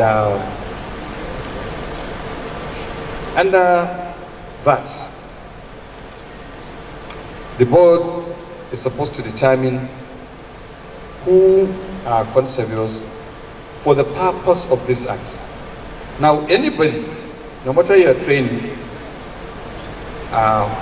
if you do not get qualified by the board, licensed by the board to say you are a conservator, you are not.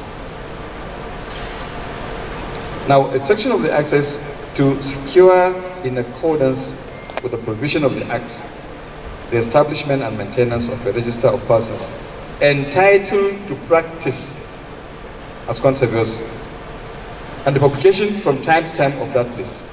So this issue of entitled to practice is a very significant one. Entitled to practice. It's not just a tag. Without the certification of the board, without the licenses, you are not entitled to practice.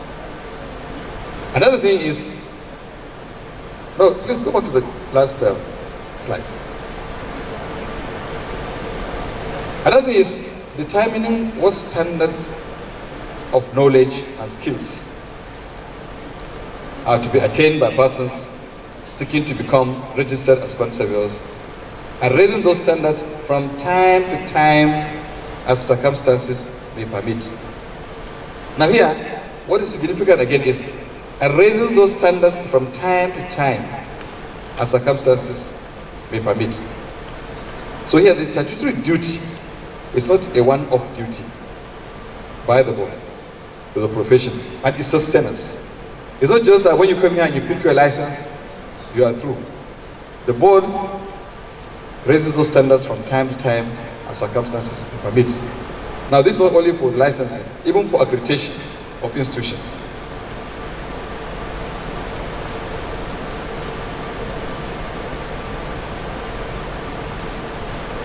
The board also is saddled with the responsibility to approve courses, qualifications, and institutions.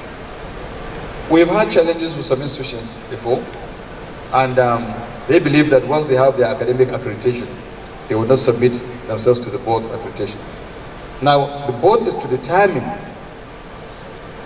who or what institution or what kind of courses you read, what kind of qualification you acquire before the board certifies you or licenses you to practice conserving in Nigeria. And that is why even institutions abroad where our chaps study, we need to review their contents, course contents, to see whether when they come in here, for as long as they will come in here, or whether they are qualified to go through the process of registration. or validation. Now, in the approval of courses of training, the board determines the knowledge and skill that is required. Like I said, that's why the process of accreditation comes.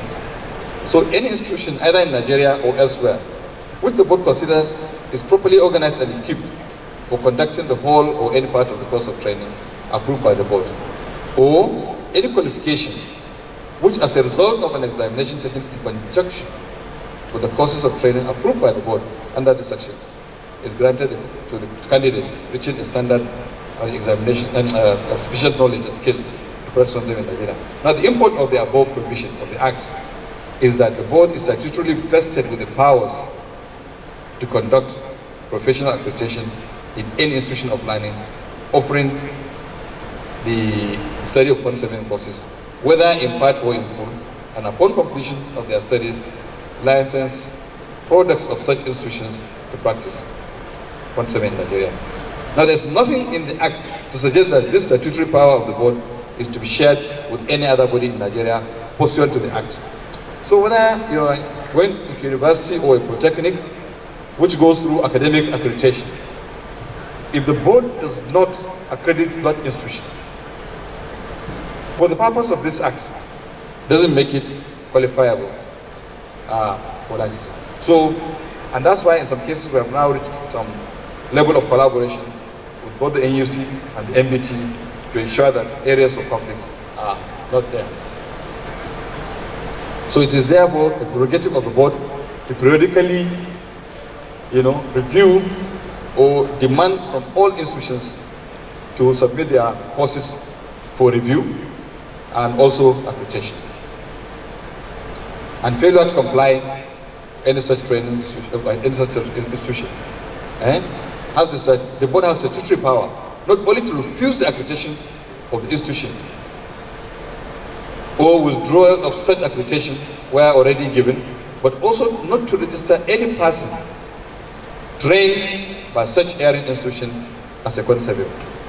So I'm sure this will raise that case of whether we are registering a particular institution or not. I'm raising these issues just to give the import of the Act itself before I go to the composition of the board. Please, can you go back to the composition of the board?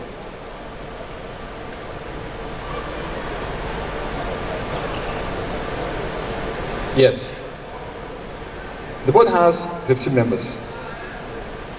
And these 15 members are a presentation of the broad spectrum of the, of the professions. 5 representatives will come from the various sectors: private practice, contracting, public service, and other special interests.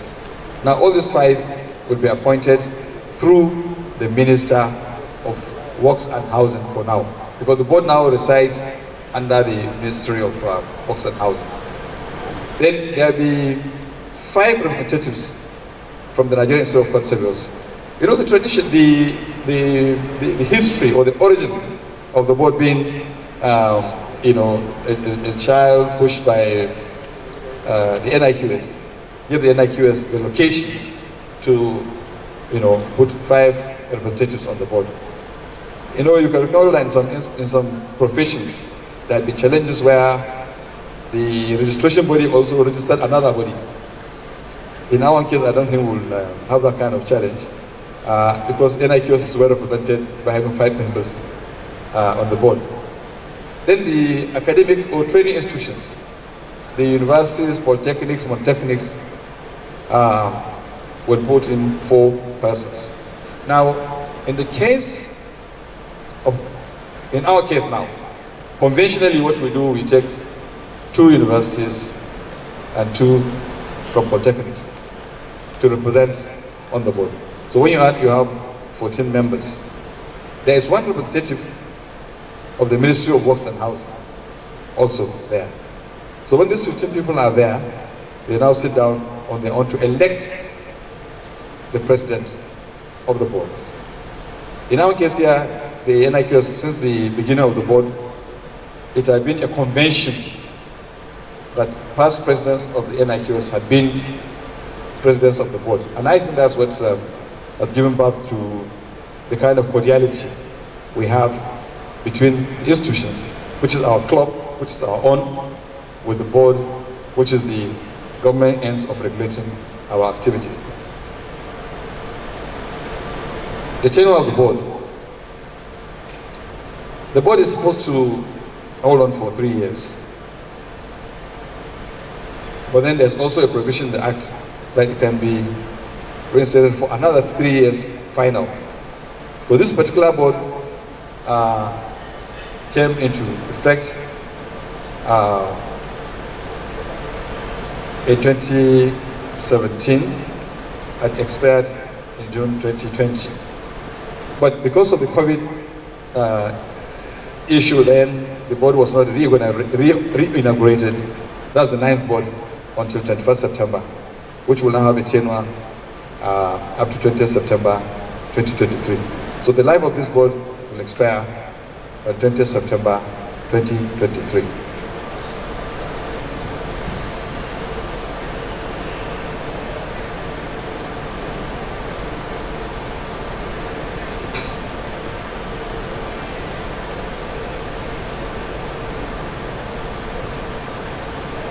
Now,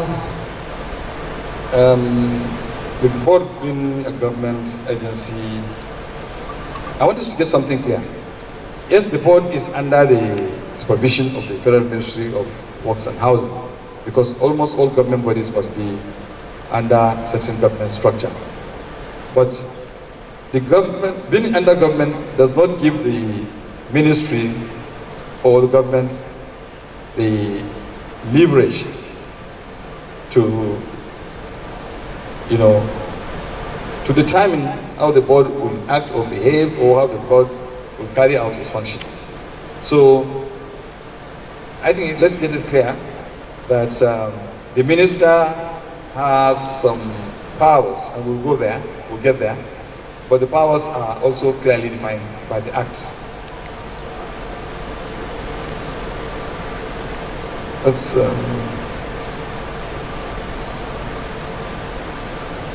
now, the board has always had a vision. And one of the visions of this board is to become one of the best in the world. And that's by becoming the best in Africa. And also to seek to achieve by making professional ethics, competence, integrity, and pursuit of value for money, probity, accountability, the central focus in our regulatory role within Nigeria. We want to also benchmark ourselves with the similar bodies outside and ensure that we are not below the international benchmark. So far, we can boast our chest in some valuable, namely transparency. We have been so far doing well from the establishment to date. Accountability, probity, integrity, professional ethics, value for money, and professional competence. We are also fortunate that two of the past presidents are here, Alhaji Kawu and Malo Hussein Dikko. I don't know, maybe Mr. Yeme William may still come, but he's not here yet. And you'll also recall that during the last annual assembly, we announced the loss of the first president of the board. So we are a lucky board, and we are tapping from the experiences of the previous boards to ensure that we remain online. Like I said earlier on, the minister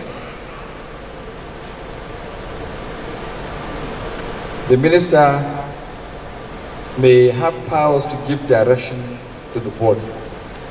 A section of the Act, which is Section 4 of the Act, said the minister may give to the board direction of general character or relating generally to particular matters, but not to any individual person or case.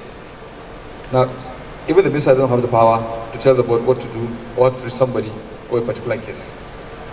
So with regard to the exercise of the board of its functions, and it shall be the duty of the board to comply with the directive.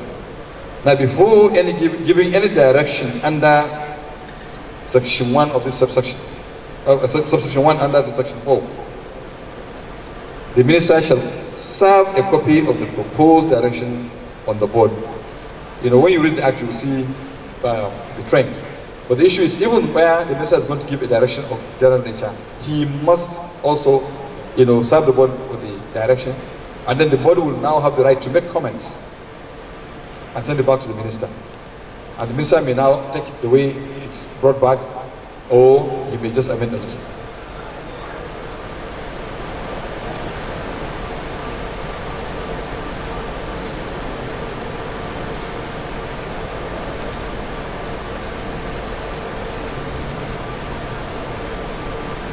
This is what I've just said now. Okay.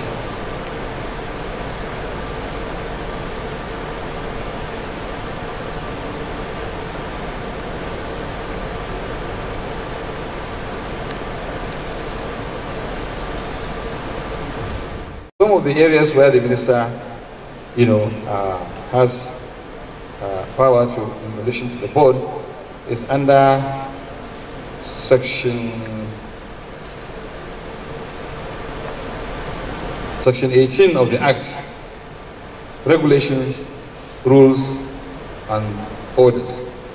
The minister shall have power to make regulations, rules of order, and this shall include power to make provision for such incidental and supplementary matters as he may from time to time consider expedient for the purpose of this Act, and to make different provision for different circumstances.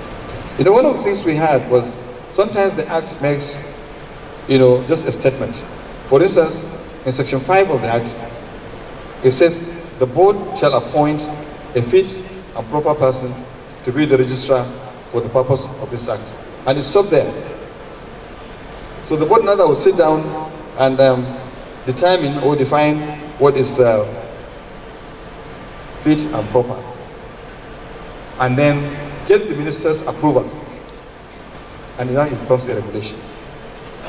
For instance, in 2011, the Honorable Minister of Lands, Housing and Urban Development that time issued regulations to guide the operations of the board. And the regulations, among other things, highlighted the following: like standing order regulating the proceedings of the board meetings, rules and regulations applicable to any person carrying on the practice of conserving in Nigeria. Then others like fees to be paid in respect of entry of names on register, issuing a certificate of experience, and so on. All these are some of the things that you will take to the minister to approve some of the regulations under the Act. The board operates through committees. The Act has given the board the power to create, or rather, to organize its own way of operating. Now we have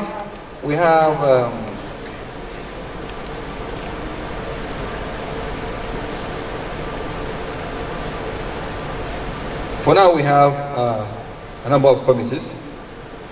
We have the Registration and Certification Committee, which any of us now has passed through.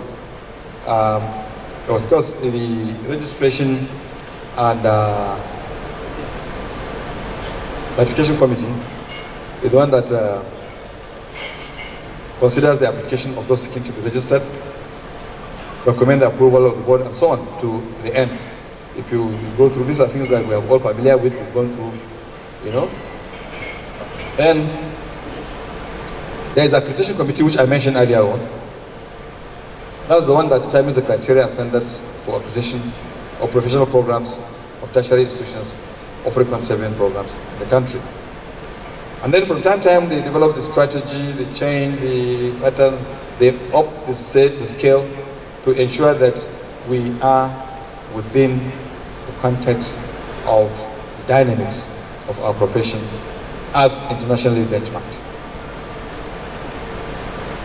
But in addition, there are certain things that we need to be doing that we're not doing. That to consider yearly return of students' enrollment from all institutions, I recommend to the board such measures, which, you know, we're supposed to be getting this feedback. Sometimes we find it difficult to get it from the institutions, but I think it's mandatory that it now, so that we know the number of people that may possibly become conservators at the end of every period.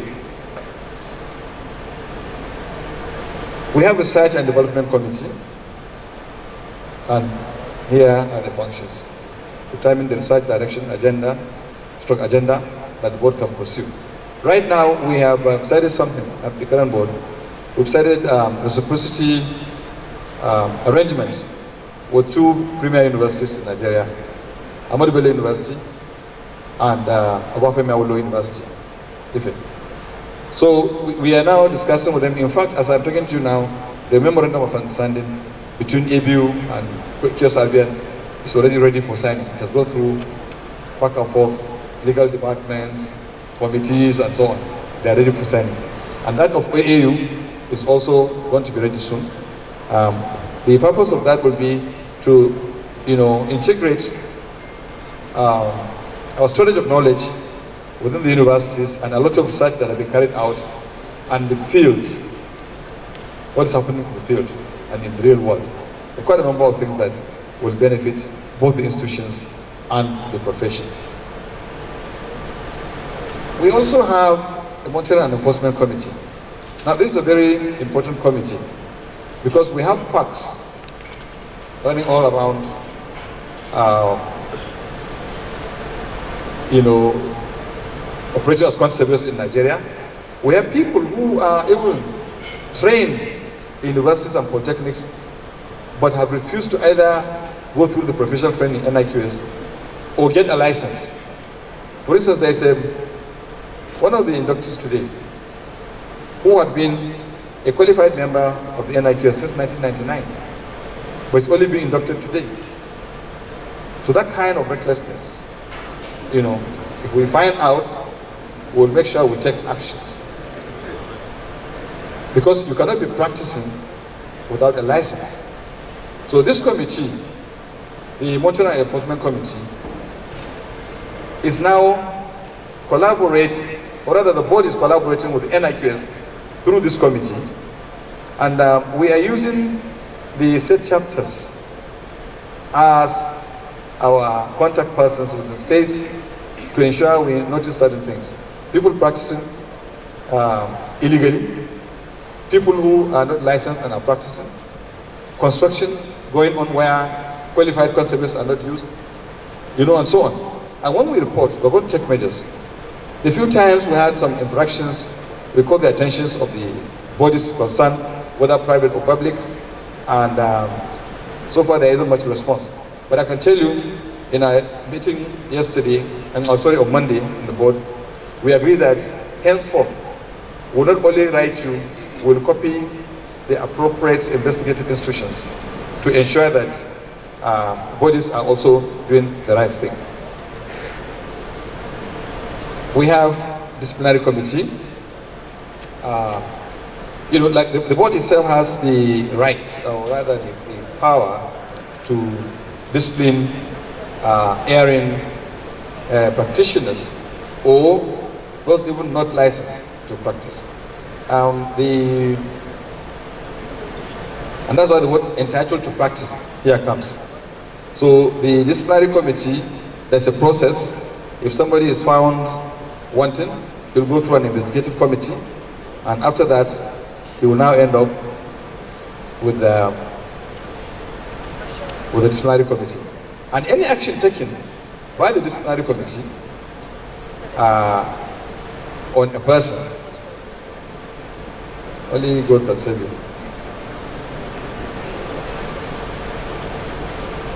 But then we have other committees like the administrative committee, the general purpose committee. This one helps the board to run its daily activities, administrative, recruitment, promotions, procurement, and so on.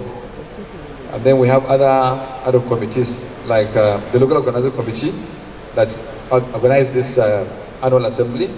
We have ad hoc committee on development of construction cost data. There too, we are collaborating with NIQS to ensure that we have a good basis for relationship. There's also an ad hoc committee on review of court cases. And there was a time we had many court cases, and we're thinking that it's not proper. So we had a committee that will review the cases. Where we need to settle out of court, we settle out of court. Where we need to continue the litigation and so on, we go ahead and do that. Sorry.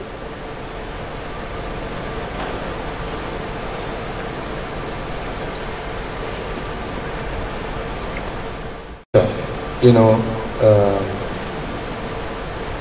the president of the board was a peculiar arrangement in the chief executive of the board according to the act, even though he's not full-time, but he's the chief executive, while the registrar, who is an appointee of the board, with the head of secretariat, are more like the chief operation officer. And below the registrar, during the 7th board, 6th and 7th board, there's an elaborate structure that was put. But because we are not funded, we are constrained financially, we couldn't fully deploy those structures.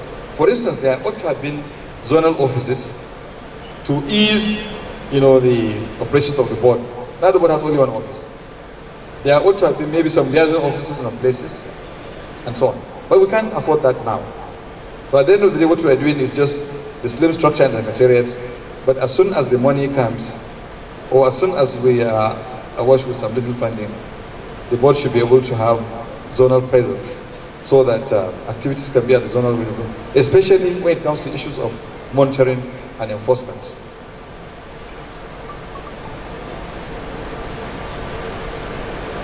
Like I said, the board is funded through this activity we are having. People pay the license renewal. Also, when we do the annual assembly like now, the fees and the proceeds from sale of stamps, lapel, pins, and so on.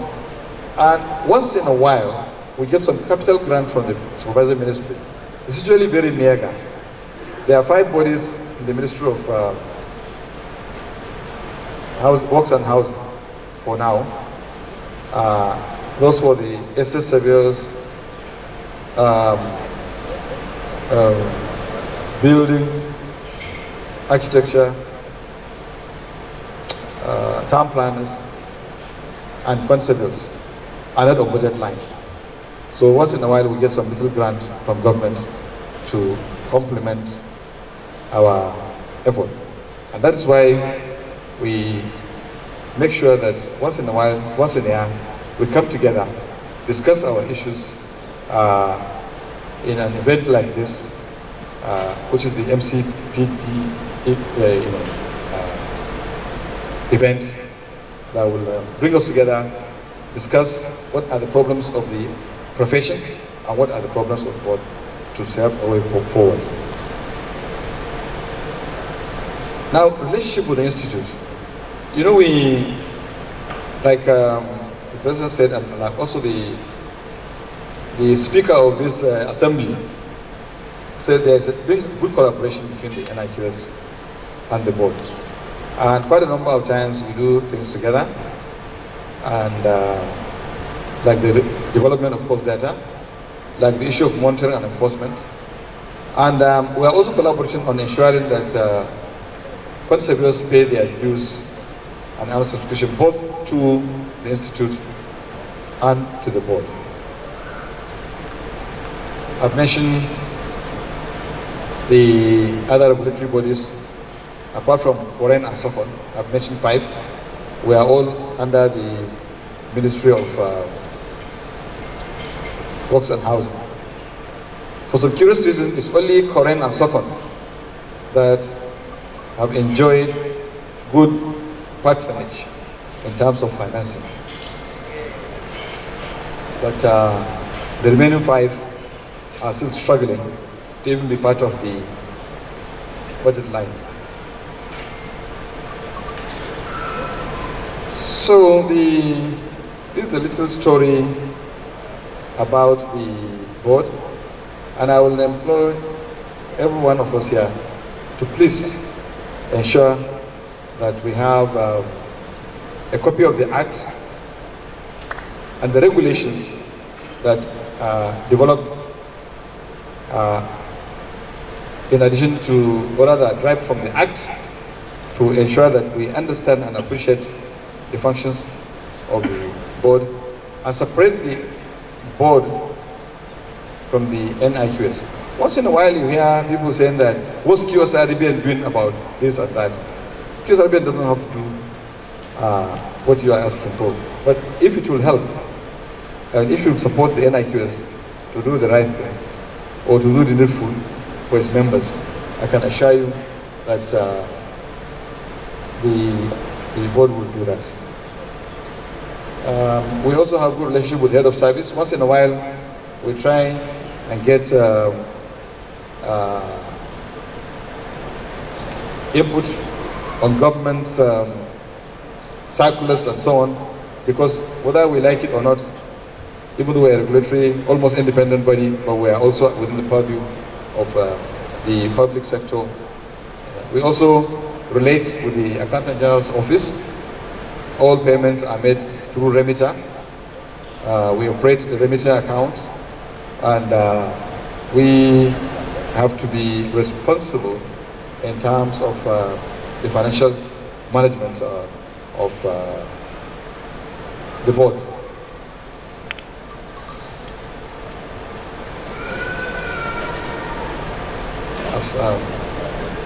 I've discussed regulations.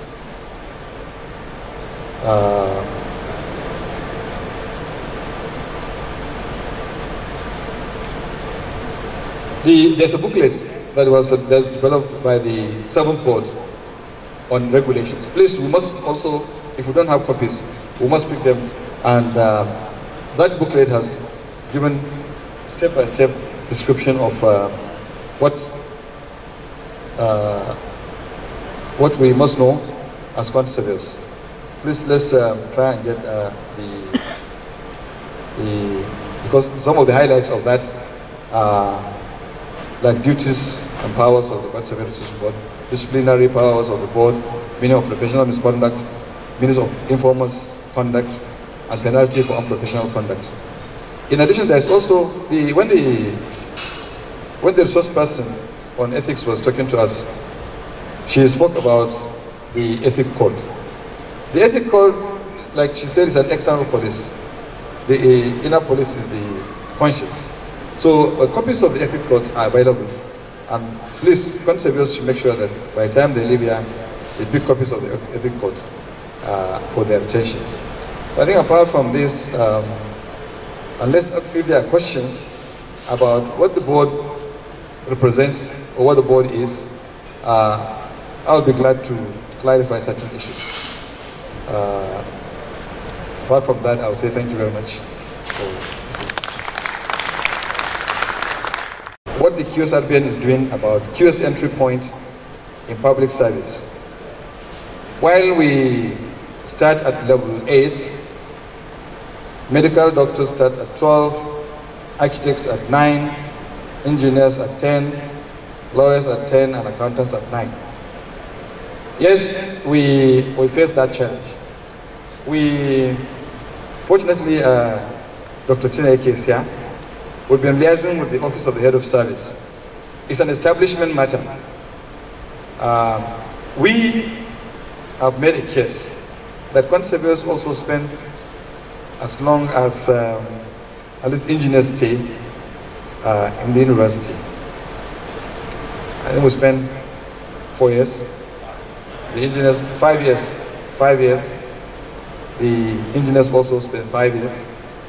The accountants also 5 years. So pardon? Well, I don't know about accountants, but I know engineers spend 5 years. Now, the problem we had was that while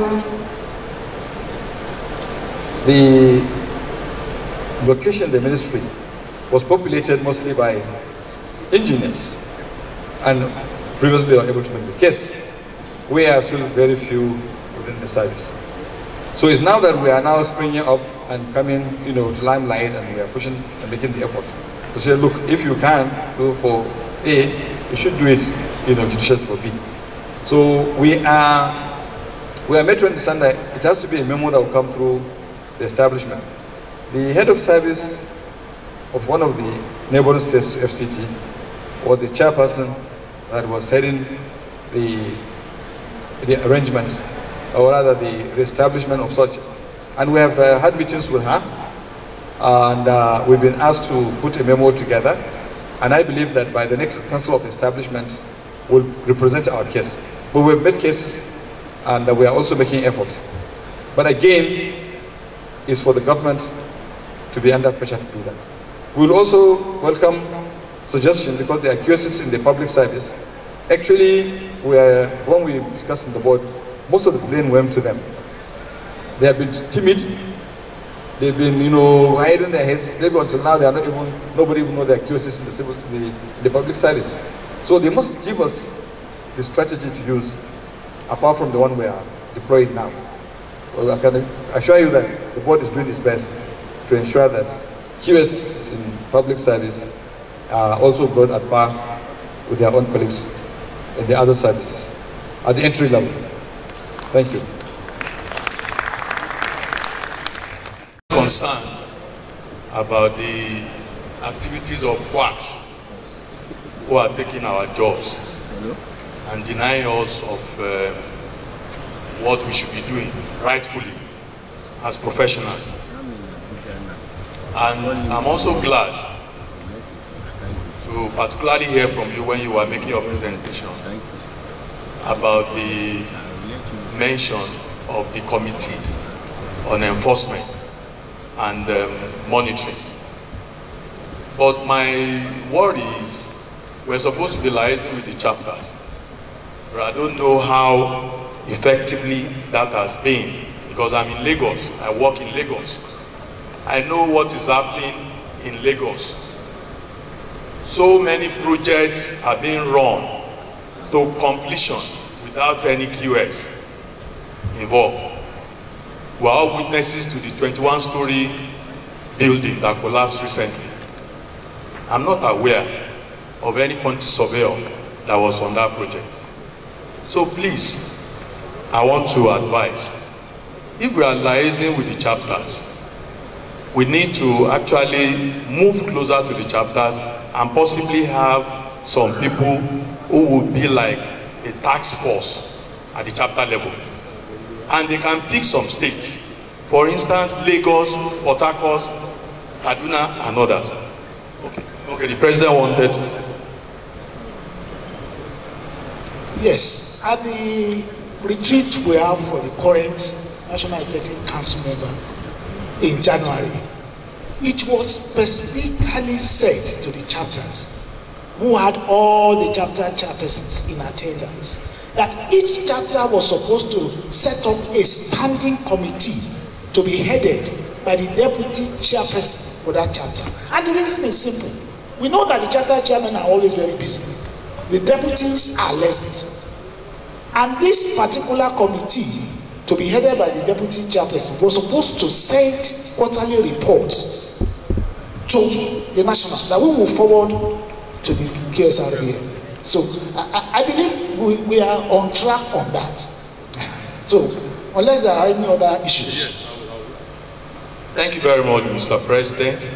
I believe if we could move this route, it will help a great deal. Our members are suffering. They are yearning for jobs, and they are trained, but they don't have jobs to do. And if we could do this, we can even use the instrumentality of the KSRBN to take some people to court, those who are taking our jobs. Estate surveyors have done it successfully, and we should do the same thing if we need to. Secondly, sir, from your presentation, we have been running based on convention, and I know because of stability and relationship with NIQS and all that. But QSRBN, as a regulatory body, is to keep the law. We must also be seen to be obeying the law. And I noticed that in some of the sections, Section 2 talks about composition of the board, which you highlighted to us. And one of them, the first one is the president of the board, which is supposed to be by election. And if that is the case, I believe that we should be having a forum that we will be doing this. But I'm looking at, if it's possible, at the BGM of NIQS, when we are electing maybe the president, because the time will come where the president of NIQS, they will all have occupied the position of the board. So a time can come that we can see some very inspiring young people who have ideas, who can even head QSRBM. So if we need to do that, we can then at that BGM conduct that election and ensure that we elect the president of the board. Even if we are going to take from the group of past presidents that are present, we can do that. Everybody can participate. Secondly, on the members that will represent the NIQS, is also supposed to be by election, not by nomination. 5 members of NIQS. We have been doing this by convention. I believe we can progress to the point that we can begin to do some of these things as stipulated in the Act, because as keepers of the law, we must also be seen to be obeying the law. Thank you very much. Thank you. On the issue of parks, so that there will be a fair liaison between him and the deputy chapter chairman, who are NIQS and not QSRBM. So this is just concluded. So I'm sure from now on you begin to see action. And in fact, in our meeting on Monday, we agreed that we'll begin to copy all such correspondences that we have of infractions with the ICPC. In case on public buildings or public structures, there's no response, we'll deploy other means of getting enforcement done. That is for the, so that's a job going on. Now on the issue of composition of the board, I think when I say convention, and that's why I said convention, I said so far by convention, and I'm not prescribing how presidents of QSRBM should emerge. I'm saying so far by convention is meant by coincidence that past presidents of NIQS have been the presidents of the board. And where that is the case, if by the wisdom of those selected or elected to be on the board, they decide to throw it open, because you cannot elect a president of a body outside that body. You cannot elect the president of QSRBM in an NIQS body, by a convention or AGM or BGM. I think whoever are there that are elected or selected in whatever way that are there can determine who becomes the president of the board. That is number one. Number two, the issue of representation. Now, what the Act says, 5 persons to be appointed by the minister, of whom 1 shall be appointed from the ministry under his control, another 4 persons from among the interests in the field. So there's a caveat there, covered by this one, which in his opinion are not adequately represented. So every other thing that came there came as a convention, like, I mean, what they say is special interest. Like there's a time when a banker was put there, but she was quite severe, she was on the board, but special interest. Or maybe there's some gender balancing or whatever. Okay? That will have nothing to do. But when they say 5 persons elected by the NIQS, now that becomes the business of NIQS. Okay? On whether selection is election, nomination is election, appointing is election, will be a matter for the legals to interpret. But that becomes an entirely matter of the NIQS. Okay? But as for the election of the president, if you have a candidate in mind, they should make sure that some of the representatives of the NIQS that will come should come from you should have that your candidate from the universities or wherever, to be one of the nominees, because the minister will also nominate. So when they come together and they look at each other, they will know who appropriately can be the president of the board. But like I said, so far, the convention had been for those who had presided over the NIQS and happened to be nominated in one way or another, had become the president. Maybe it will change. Like architects, I think the current president of ACON was not a president of NIA.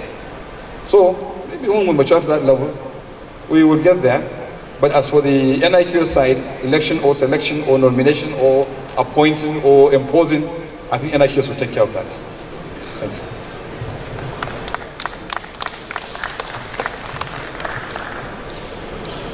There's an online participant who says, we will appreciate if the board president can share few reports or regulation of farm. I don't know what exactly that means. If he means copies of the regulation, I think they should be available to each person. But if he means that how we can regulate farms from practicing, yes, the board regulates. The boards will review firms and register them. And from time to time, we also expect that principals of those firms, and one of the things we have started recently is that where a person is not up to date in his commitment to the board, and he has a registered firm, it will affect the firm. So if that's what you mean by regulating firms, fine. But if you mean sharing reports, sharing the regulations, we have, I think we have that available at Secretariat. We can get them. And I think we're also trying to develop some online capability where the act, the regulations, and all will be on the platform so that everybody can share. For now, we have a robust website. I think we should visit it. We can make online payments for any services via portal. We can, auto-electronic generation of receipts already taking place. Renewal, assessment, and printing of annual license online. Housing the RIQS and firms details and accessing required information with a click of the button. Registration of applicants can now be have now been fully completed online with less paperwork. Events registration, virtual participation, certificate printing, and so on are all going on.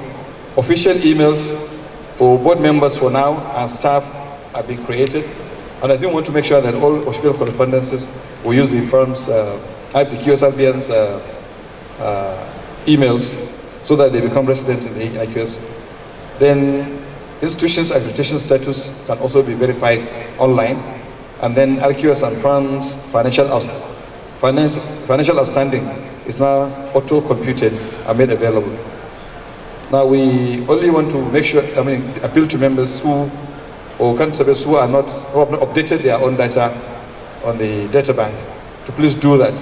In case when you check you find that there are certain gaps, please fill it so that we have a clear record of you. Yes, please. Where is the mic? I have one here. An institute to have 5 members represented at the board. And I'm going to read them out based on our constitution, sir. So that the members who are here, new members, will also be guided. I'm reading from the constitution, please. Representation in QSRBN. The institute shall be represented on the Quantity Surveyors Registration Board of Nigeria by the following 5 members. 1, the Deputy President. 2, the Vice President. Then 3, registered members with not less than 10 years post MNIQS election appointed by the NEC of NIQS. So just so that the issue of election by QS Jide QS Barrister Jide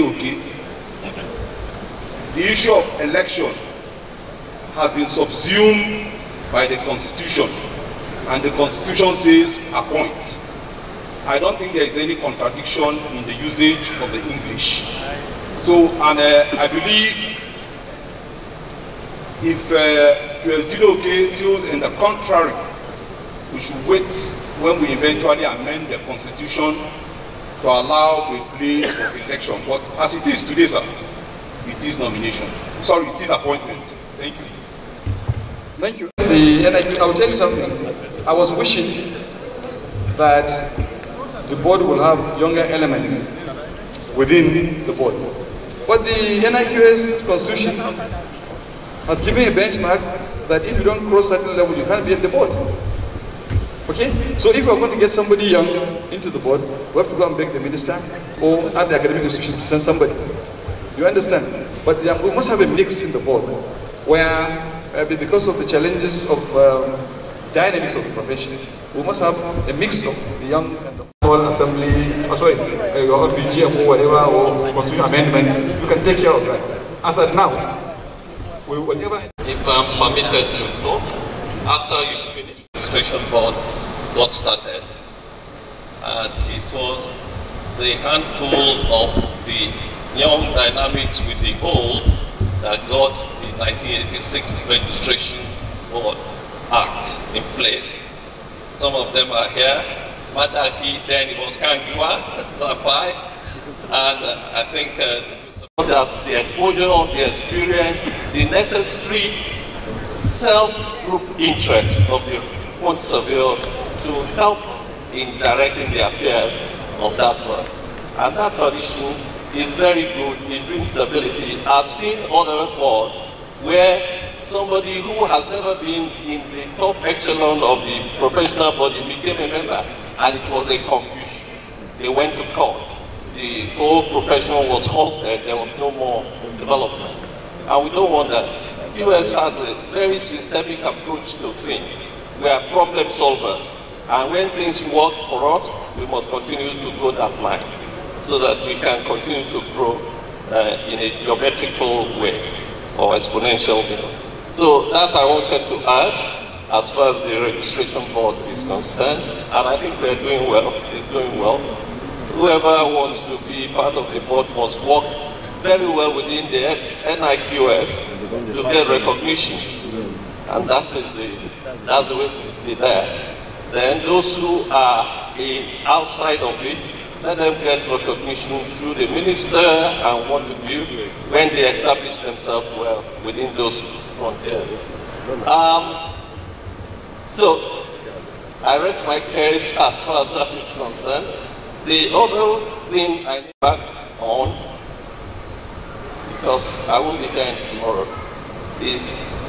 concerns the foundation.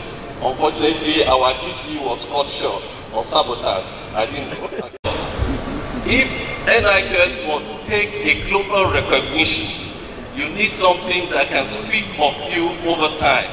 What have you contributed to the societal growth, to the economic growth, to the world global thinking?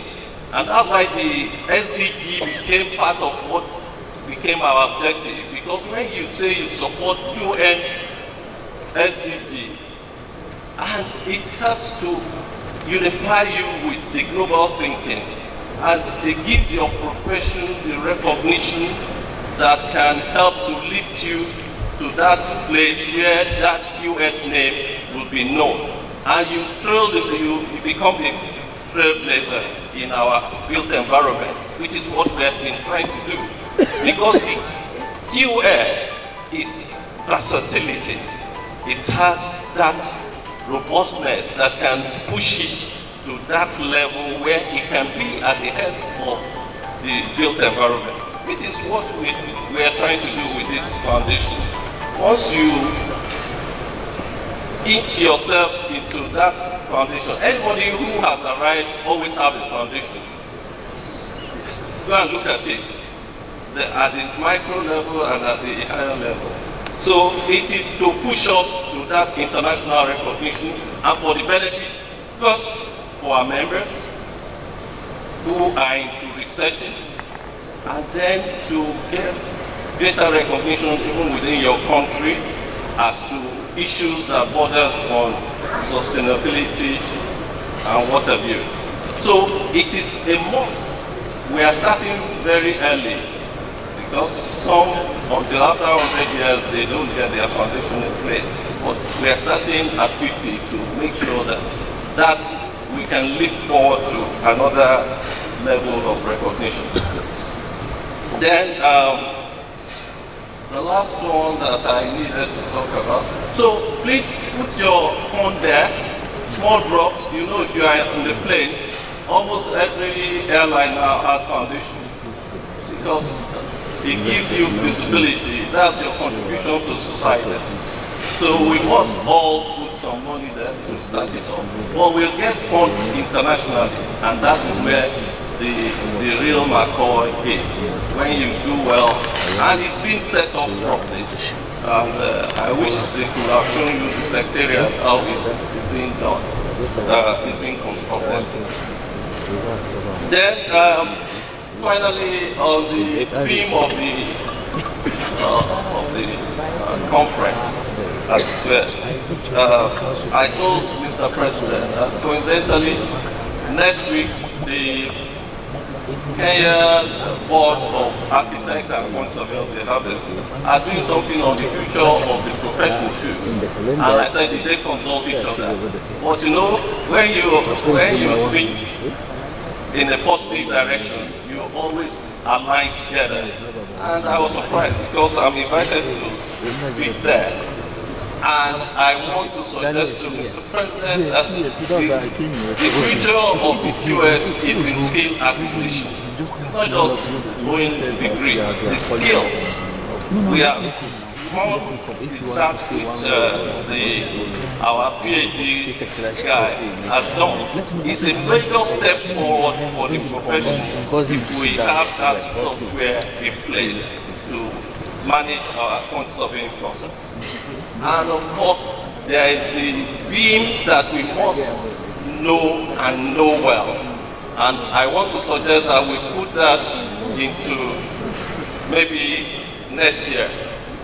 Beam for 2-3 days, exhaust it, and let everybody know that the future of the QS and in the built environment has to be with BIM, Building Information Management. And we must have an exhaustive section on it. It's becoming a global way of practicing the profession in the built environment. And there are so many other softwares that have come into place. If the registration board can put this into part of what they want members to know, then the reason for setting Institute's president. And I think we don't want to get to that level. By the time you go through NIQS as a president, you don't want to compete again with the incoming president. You defer to him as the president of the institute. And then you play a role as a regulator. But it doesn't matter, I mean, it's the wisdom of the profession. If the future comes in such a way that we can get some vibrant young elements who will keep their heads level and preside over anything, we should encourage that. Secondly, on the issue of the foundation, somebody asked what's the difference between the Falcon Heart and the NIQS Foundation. The two are different. The Falcon Heart is it's not a foundation actually, it's a charity.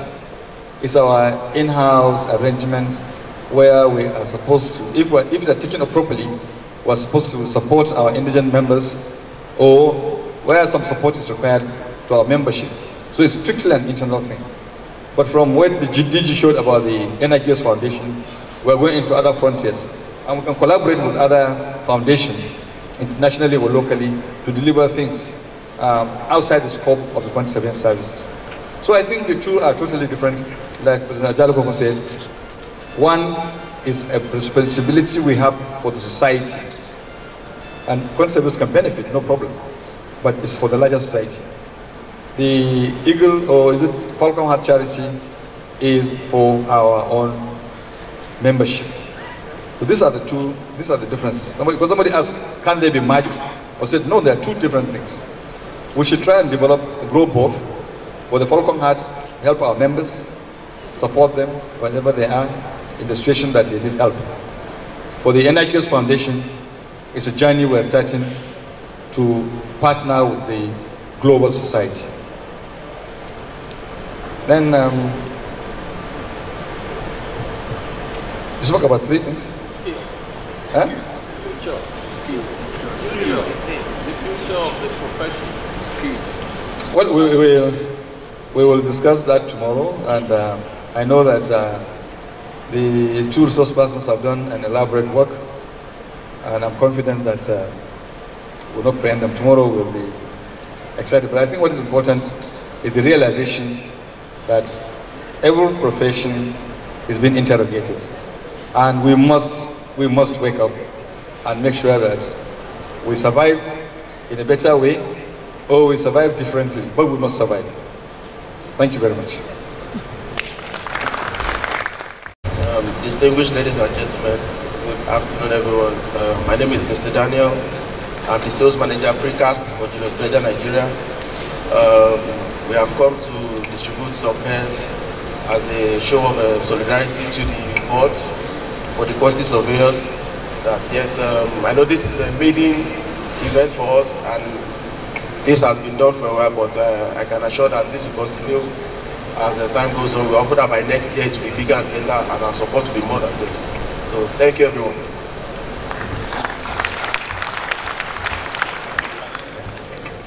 Better next time. I thought you were going to come with top or work on that. Oh, okay. It's more expensive.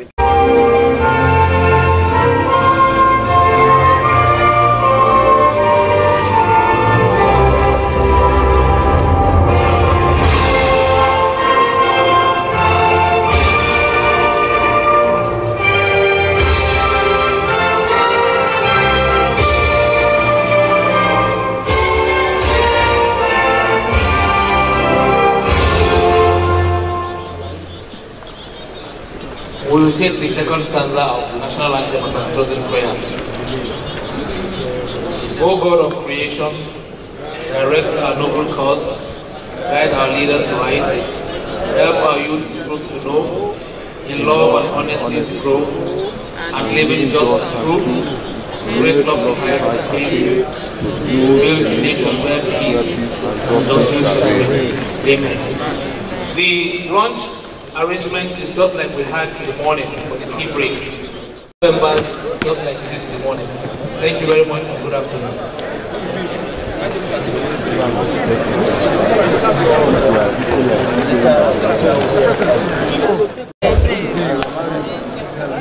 Now when you reach my time, you want to raise it, eh?